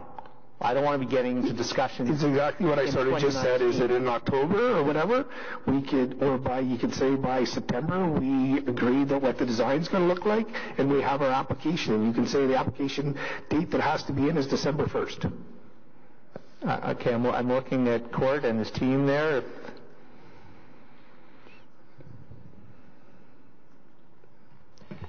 So, Chair, certainly if it's Council's will to defer the implementation of this till the next patio season, I would advise that a date of this December would be appropriate to have a complete patio permit application in with the proposal for how they wish to modify their patio for next season. Okay. Councillor Deans, I'm thinking on that. I'm good with all that. I think this sounds like a reasonable approach. But just to be clear, we would be passing today the plan. Yes. So that's not going to be up for discussion in the coming months. The plan is the plan, right? That's the way I feel. Like the measurements are what we think are best, so we're going to stick with those measurements. We're going to stick with the plan. We'll have some flexibility on implementation. I think that's fine. I would like to hear from you on this point because... Thank you, Mr. Chair. And, I'm supportive of that suggestion that's been made around the table. The question I have for staff, first of all, question back to you, Mr. Chair. How many more public delegations are left after Mr. Manock? You saved the best for last. There are no others. So the reason I asked that question is I don't want another delegation coming up with different points of view. Having said that, I want to ask staff, what does the delay in implementation do to the AODA requirements from accessibility perspective, if anything? Mr. Chair, there would be no repercussions with respect to the city's compliance with the AODA if the deferral were granted in that regard. All right. Thank you very much. Thank you, Mr. Chair. and I do support that program going forward. And I see a lot of nodding around the table. What I'm not sure is whether we need to take a break for staff to sit down and craft some language that captures this.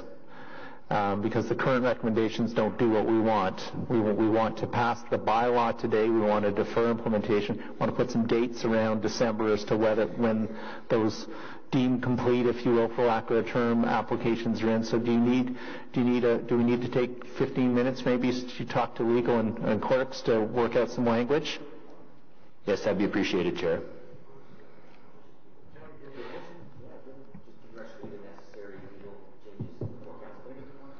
Sure. No, if that works as well. Again, but I'm with Councillor Deans. We don't want to lose in the mix that what we're doing here today is yeah. So will 15 minutes do? Okay, so we'll take a break till, till 11, 10 to 11? Okay, thank you. Sorry, 10 to 12. Thank you very much.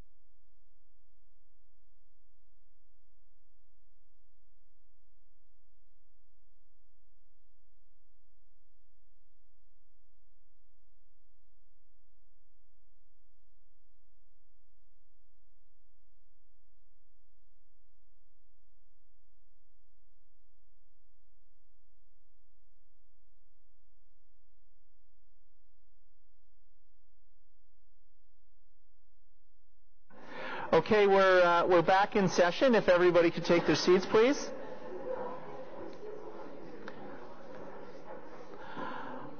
I'm going to verbally explain what the revised recommendation is proposed to be. I will invite staff to jump in if I get any of it wrong. And again, we can certainly still have debate about what the current proposal will be, questions to staff for clarification. So I'll run through what my understanding of the report recommendations are going to be. And again, Court, I invite you, if I get any of that wrong, to let me know and clarify. So the essence of what we've come up with here is a bit of a hybrid. So today we would pass the substantive portion of the bylaw. So we would pass the bylaw in terms of the different measurements that we've talked about. So just so that it's crystal clear for all the business people out there, we're not going to be getting into discussions with you about whether 2-meter clearway is right or not. Okay, we're going to pass that today, I hope. I think the will is there to do that. What we will change or modify the proposal is the implementation of that recommendation, and so a couple of provisos around that. So we had talked about the fall. Various business owners had raised, or BIAs had raised the issue of the fall, and then there was some discussion about whether that meant being built in the fall or being designed in the fall or what have you.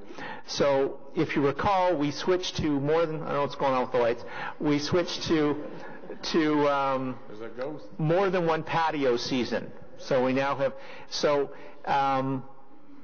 we had talked earlier about December. That doesn't really work with the new patio season. So the suggestion is, and the new proposal is that business owners would have their applications in, and that includes your plans for what you want to do, by October the 31st of this year, because your winter patio season starts in November. We don't want anybody going through the winter season with a non-compliant patio. I want that clear as well.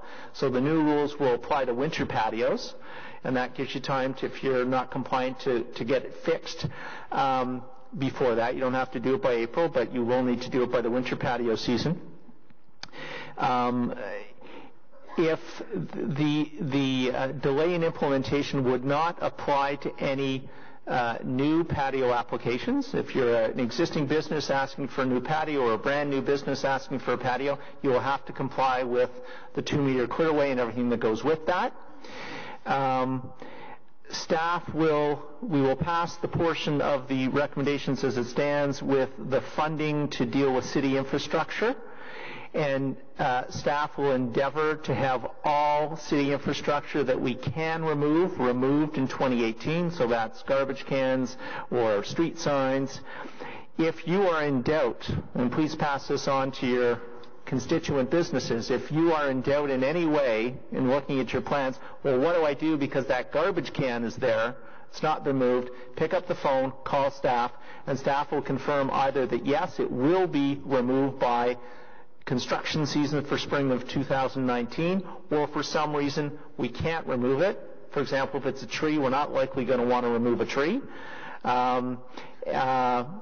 Sort of thing. So, but pick up the phone, be proactive, because the date of October 31st is still going to apply to you. I think I covered everything. Staff is sort of wordsmithing, but everything else in the report will stay the same. The waiver with regard to 434.5 Preston would stay in place. No change to that. So really, the bylaw would change as of council voting on it, but hopefully we would pass that today with the recommendations of staff on measurements. It's really just the implementation would change until October the 31st.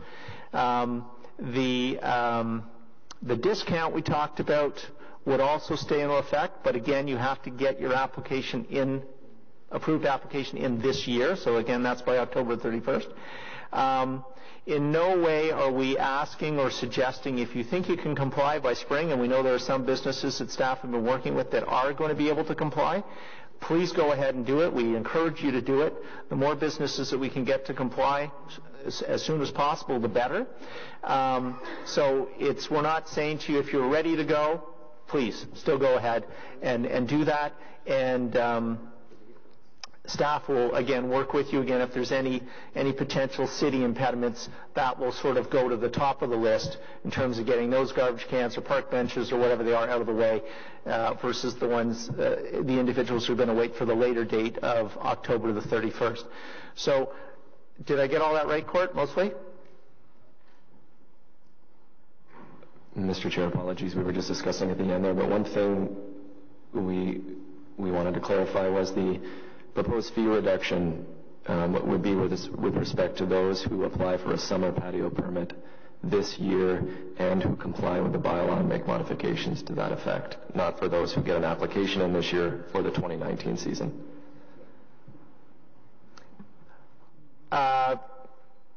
There's shaking of heads. I'm shaking my head a little bit on that too. Councillor Kadri? Mr. Chair, thank you. And again, I think that makes very much sense, that in terms of if somebody complies with the bylaw going in now or as soon as possible, then they should be working with the discount that we would be approving if we pass the bylaw. Okay. Steve wants to come back up. I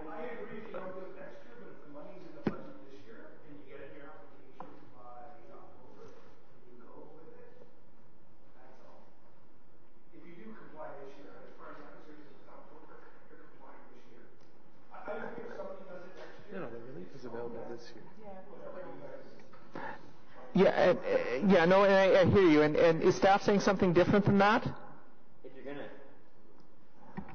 If you're gonna let that conversation happen, you have to do it on the audio because that's the minutes of this meeting. Thank you. I appreciate that. Chair, I think that's fair too because it's April in the report. So I think staff are being consistent that if you do it by April, you're going to get the reduction in fees, and if you don't, then you're not. So I think that that's I hear what you're saying. But we're modifying the report somewhat, so I'm open to discussion.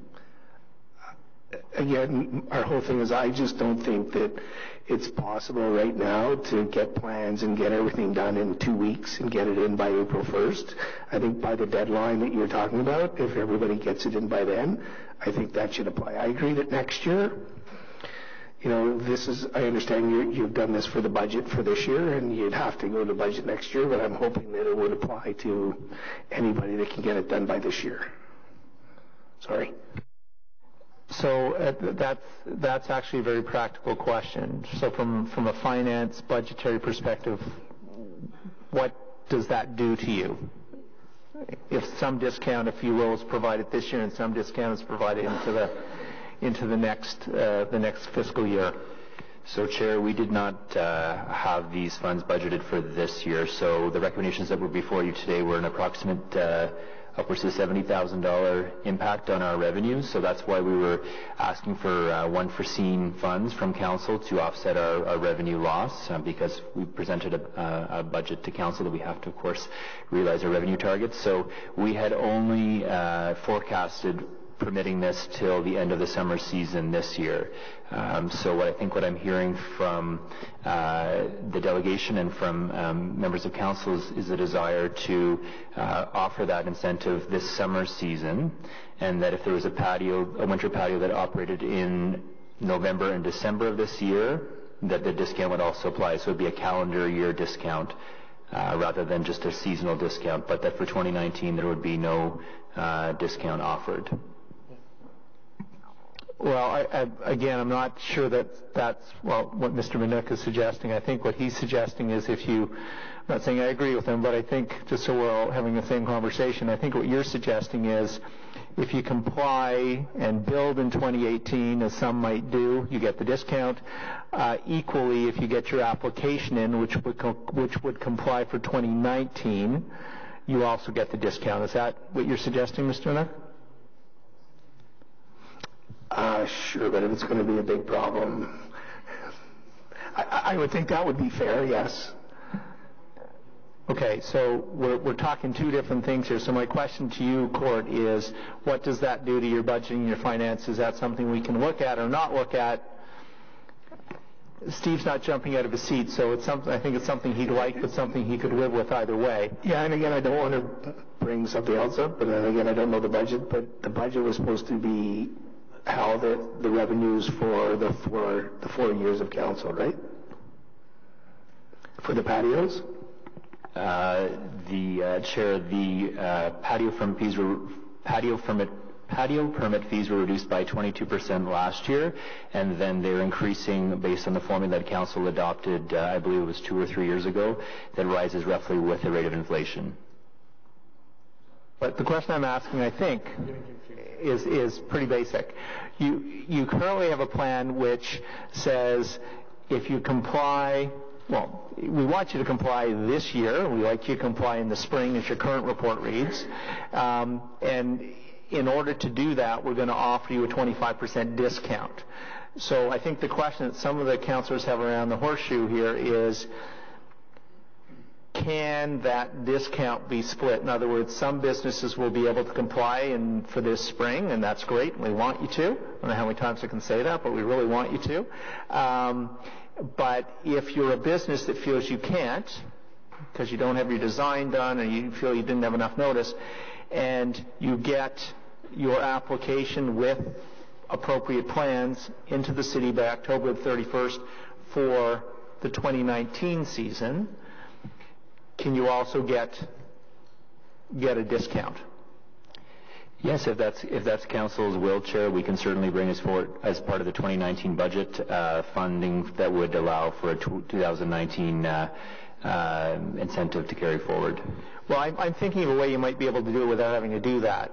So if you're a non-compliant patio now, as of April, you pay your full fee. If you get your application in by October 31st for the next season and it is compliant, then we refund you 25% back out of this budget year. So we're not touching next year's budget year. You don't have to bring any further requests for money. It's all still within this budget year. Does that work? I'm just trying to keep it simple. I'd like to confer with my finance colleagues who aren't here today, Chair, so between now and council, certainly I'll seek that clarification, but in principle I think that works. So let's do this then, if I might make a suggestion. We pass it as you first suggest it. You've got to be within this year, but with the proviso that you're going to find out whether what I just suggested is a doable thing or not. If it is, we can amend when it comes to council. And I think that would meet everybody's, we're doing our due diligence, we're asking the right questions, and maybe we're not asking the right questions. So, Councillor Fleury. So, Mr. Chair, just to clarify, you've articulated a position which the framework that we're voting on, which I'm very comfortable with. We were getting caught in the semantics, and it's very relevant, so let's finish that conversation. But on the report, I have things that I want to put on record. So, am I doing both right now? Can we wrap up the conversation as to what we're voting on, and then ask? Sure. I'm hoping. I don't know, Taffy. Have you had a chance to sort of put pen to paper so we can have something up on the screen with the changes? Yeah. Yes, Mr. Chair. Okay. So why don't we put that up on the screen so everybody can see it, and that takes into account Court's original proposal on the dollars. Do we have to put something in there that says we're putting off that discussion, or that just by direction to them to talk to Finance Screen now, and that's just direction, I think, right? Yeah, I think not just a direction, but clarity by the time we get to council. So right now what's on the screen is what we would be asked to vote on. This modification is what we'd be asked to vote on. So it's coming. It's coming. Okay, so while we're waiting for that, maybe I can Ask questions to staff? Sure. Yeah, and I want to present maybe what this does. So we have 81 patios that are in the right-of-way. We're asking the 81 owners to comply.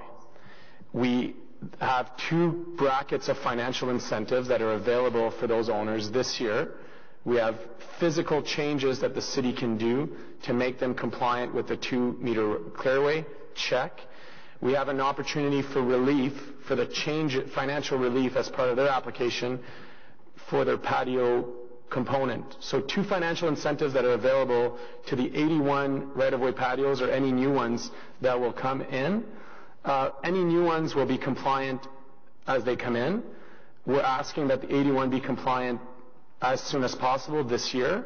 For those who don't meet the summer period, I would say November 1st, because I know that Halloween will be, all patios are up for Halloween, so in my mind that would be a small amendment to do November 1st, so then we don't get caught in another semantic issue.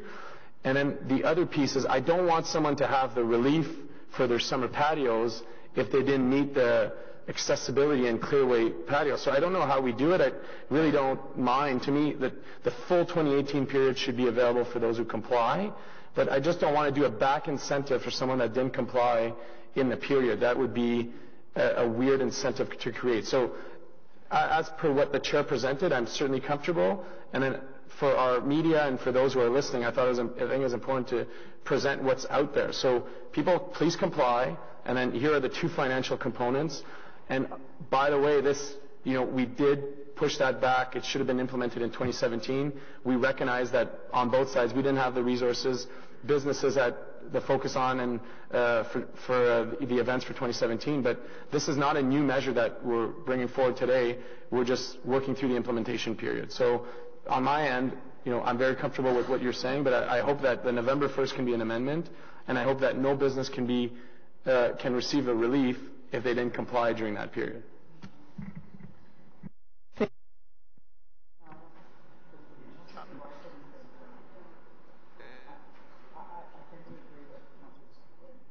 So if what you and Councillor Fourier are saying is if you don't get your plans in and approved and built for the spring season, you don't get a reduction. No, that's not what I'm saying.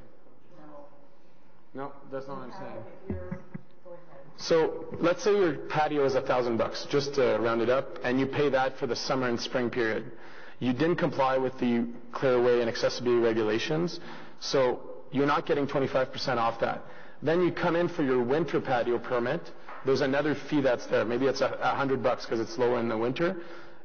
You got to comply with that. So we can give you on the relief for that $100, but we're not going to give you a relief for the $1,000 which you didn't comply with the relief. I have no problem that the relief applies, but I want the relief to apply to the period by which it actually the change was implemented.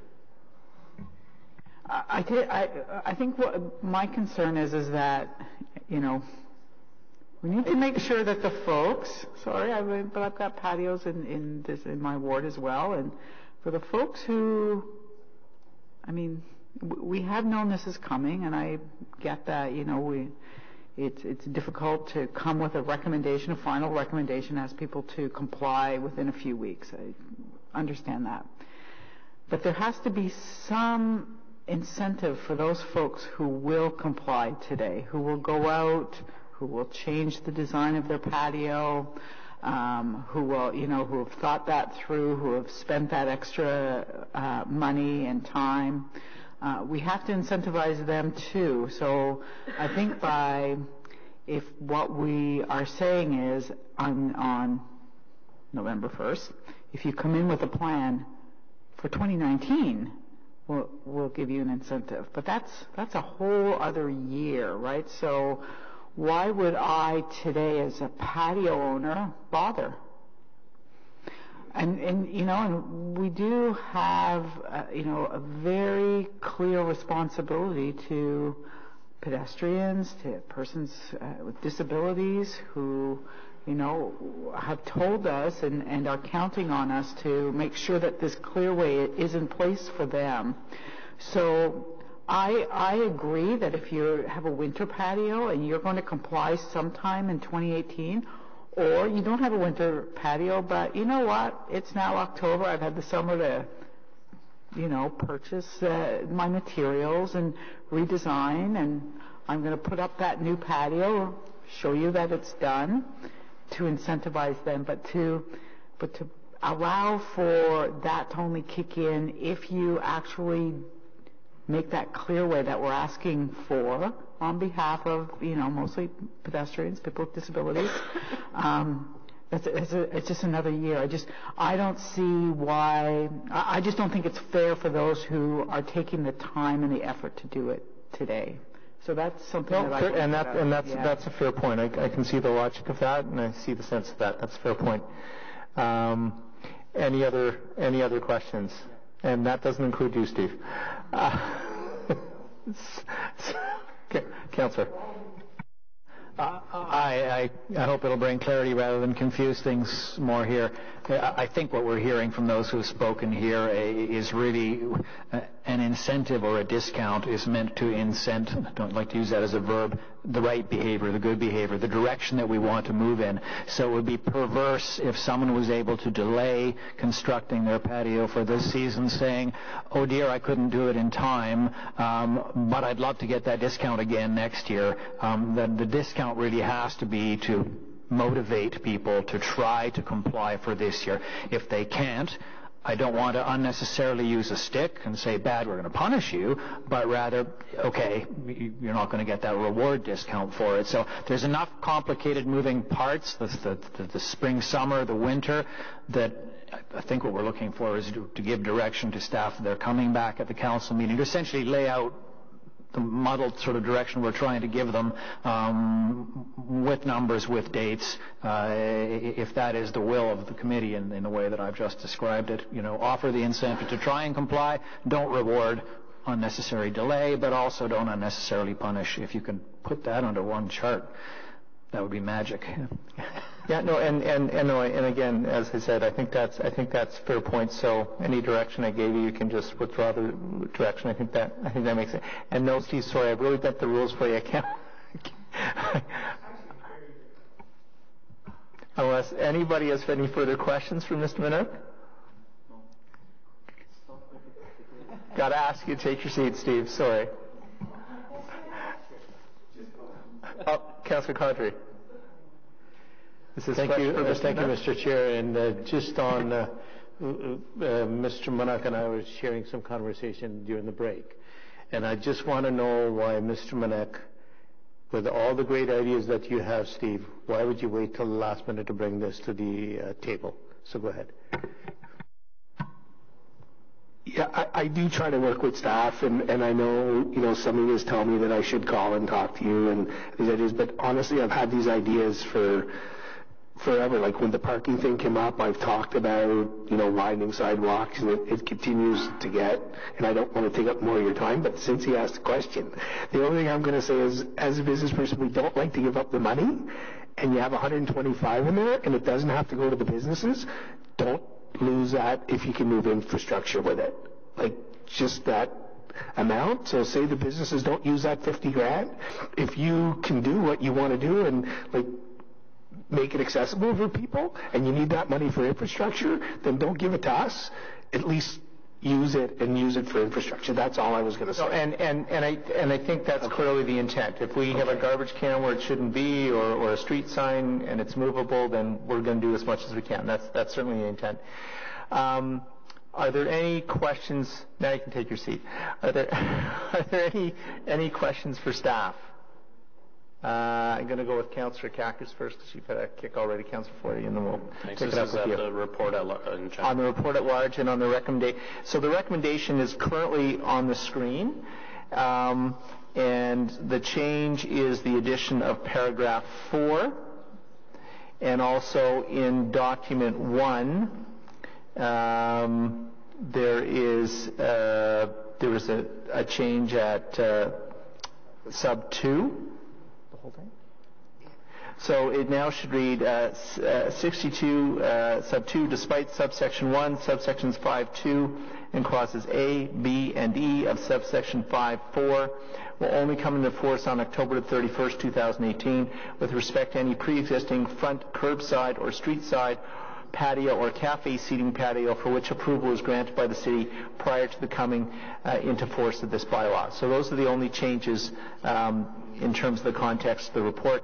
So, Councillor Cax, you have a question for staff? I just wanted you to know what you were asking a question about. Yeah, thanks, Chair. Can you give me the context about the Pub Italia exemption and why we're giving them that exemption? I know they came here last year and they have a history with that, but why are we exempting them from the 2-meter clearance there? And are there any others who have approached us about that?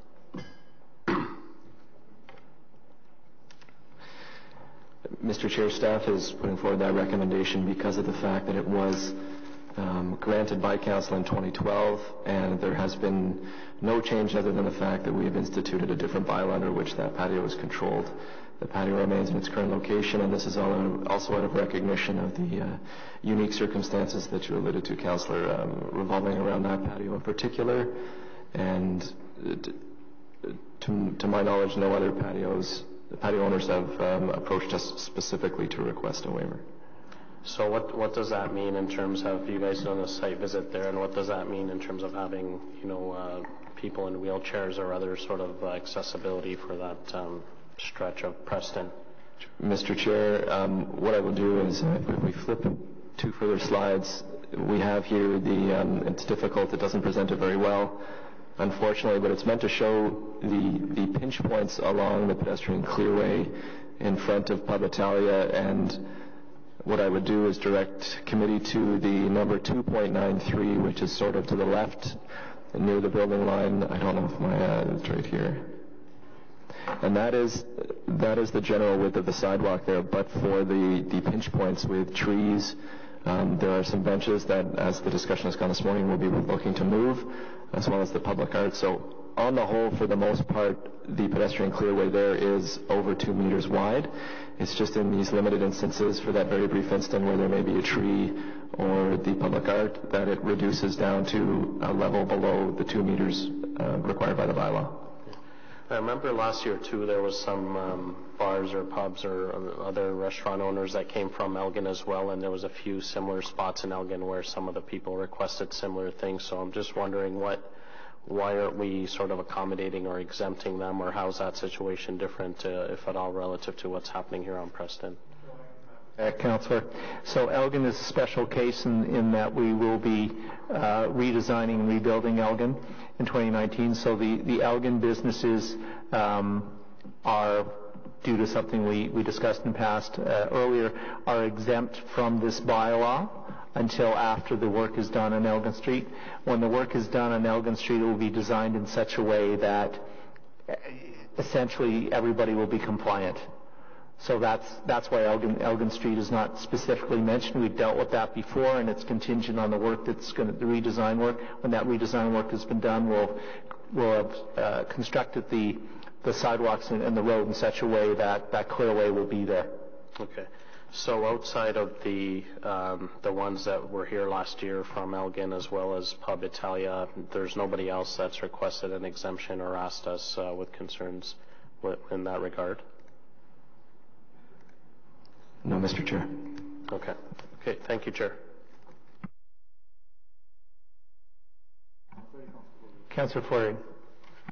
Thank you, Mr. Chair. And again, I'm bringing up the conversation to the report level. There's 3 elements that I discussed with staff that I just want to make for public record. First one being relating to zoning infractions. So if a patio owner were to come in and ask for the right-of-way application, but was an infraction of our zoning, thinking specifically of the market, those who aren't allowed to be nightclubs and bars, we could restrict them getting that access. Is that correct? Mr. Chair, the bylaw gives the authority of the general manager to impose conditions with respect to the permit, and one of those conditions that could be imposed is that the associated business, the business associated with the patio, is undertaking a use that is permitted under the zoning bylaw. Mm-hmm. Another one. So too often we have like I'm sorry, but I'll move the A-frame issue, which A-frames come and impede often on that 2-meter clearway. Can you clarify what was done as part of this bylaw to ensure that when we talk about a 2-meter clearway, the business is also responsible if they put an A-frame in that 2-meter clearway and have a patio, they have that responsibility. How are we able to enforce that as part of these efforts? Mr. Chair, the pedestrian clearway by definition means a clear and unencumbered area, and with that comes the ability to enforce the requirement to provide it, and as such, we can require patio owners, whether it be through the revocation of the permit for non-compliance with the bylaw or through a regulatory charge, to ensure that area is kept clear. And in addition to that, there's also an educational component that we undertake with the patio owners, so we make sure that they're aware of the responsibilities and the fact that these areas need to be maintained and kept clear. So we certainly hope that it doesn't come to the level of enforcement, and that we can deal with this through education and proactive measures in conjunction with the patio owners. Totally agree, but if there were non-compliant situations for time and time again, we would have the tools to enforce as part of this bylaw? Yes, Mr. Chair. Thank you. And the final one is for areas like Rideau Street, where we want to protect a wider right-of-way than 2 meters. So maybe staff can highlight what are the next steps for those areas. In this case, it's Rideau Center, connection to Byward, connection to the LRT and the transit station. So we'd love to hear on what the next steps would be there.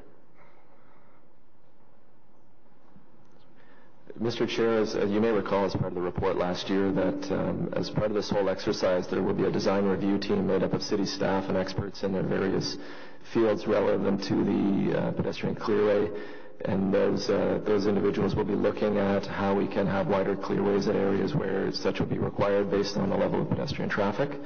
The bylaw itself is set up such that the pedestrian clearway requirement for 2 meters is a minimum. It is not an absolute, so there are opportunities and the authorities in place to require, where necessary, a wider clearway in front of businesses, or patios, I should say. Perfect.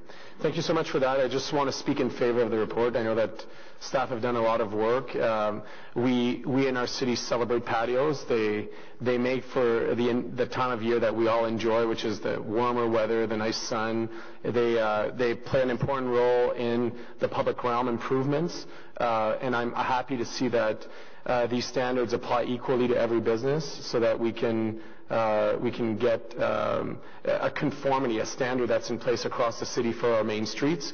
We want to encourage businesses to work when they have tougher options on the variety of options that you've proposed, that it be the street side spots, that it be the boardwalk, that it be changing the approach to maybe not using a platform. So I want to applaud the team in front of us for their work, and I want to thank our business community for continuing to invest in our main streets and making them very desirable for our residents.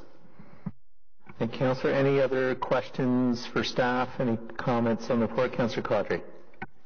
Thank you very much, Mr. Chair. And just coming back to staff, in terms of, I want to just put it on the record, I know it's in part of the report, in terms of new patios coming online, whether it be this year or next year, they would have to abide by these rules and regulations if committee so passes today.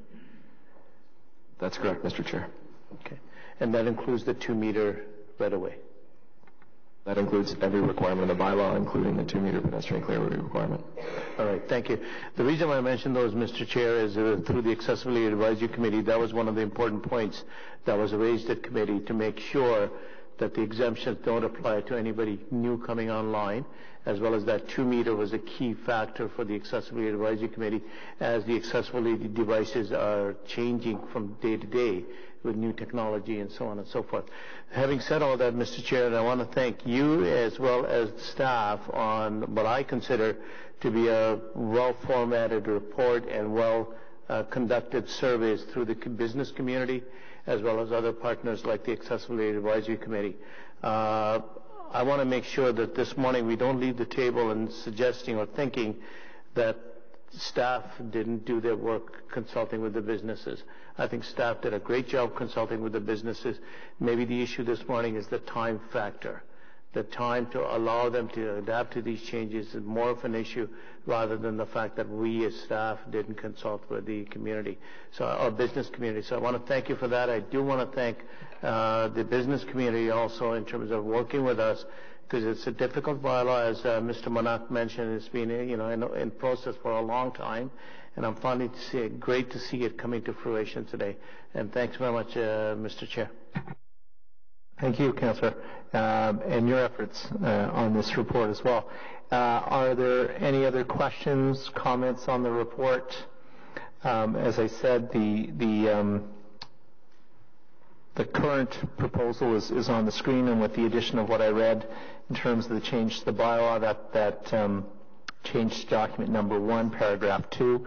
So on the report, Councillor Moffat, are you voting on the report? Okay. Thank you.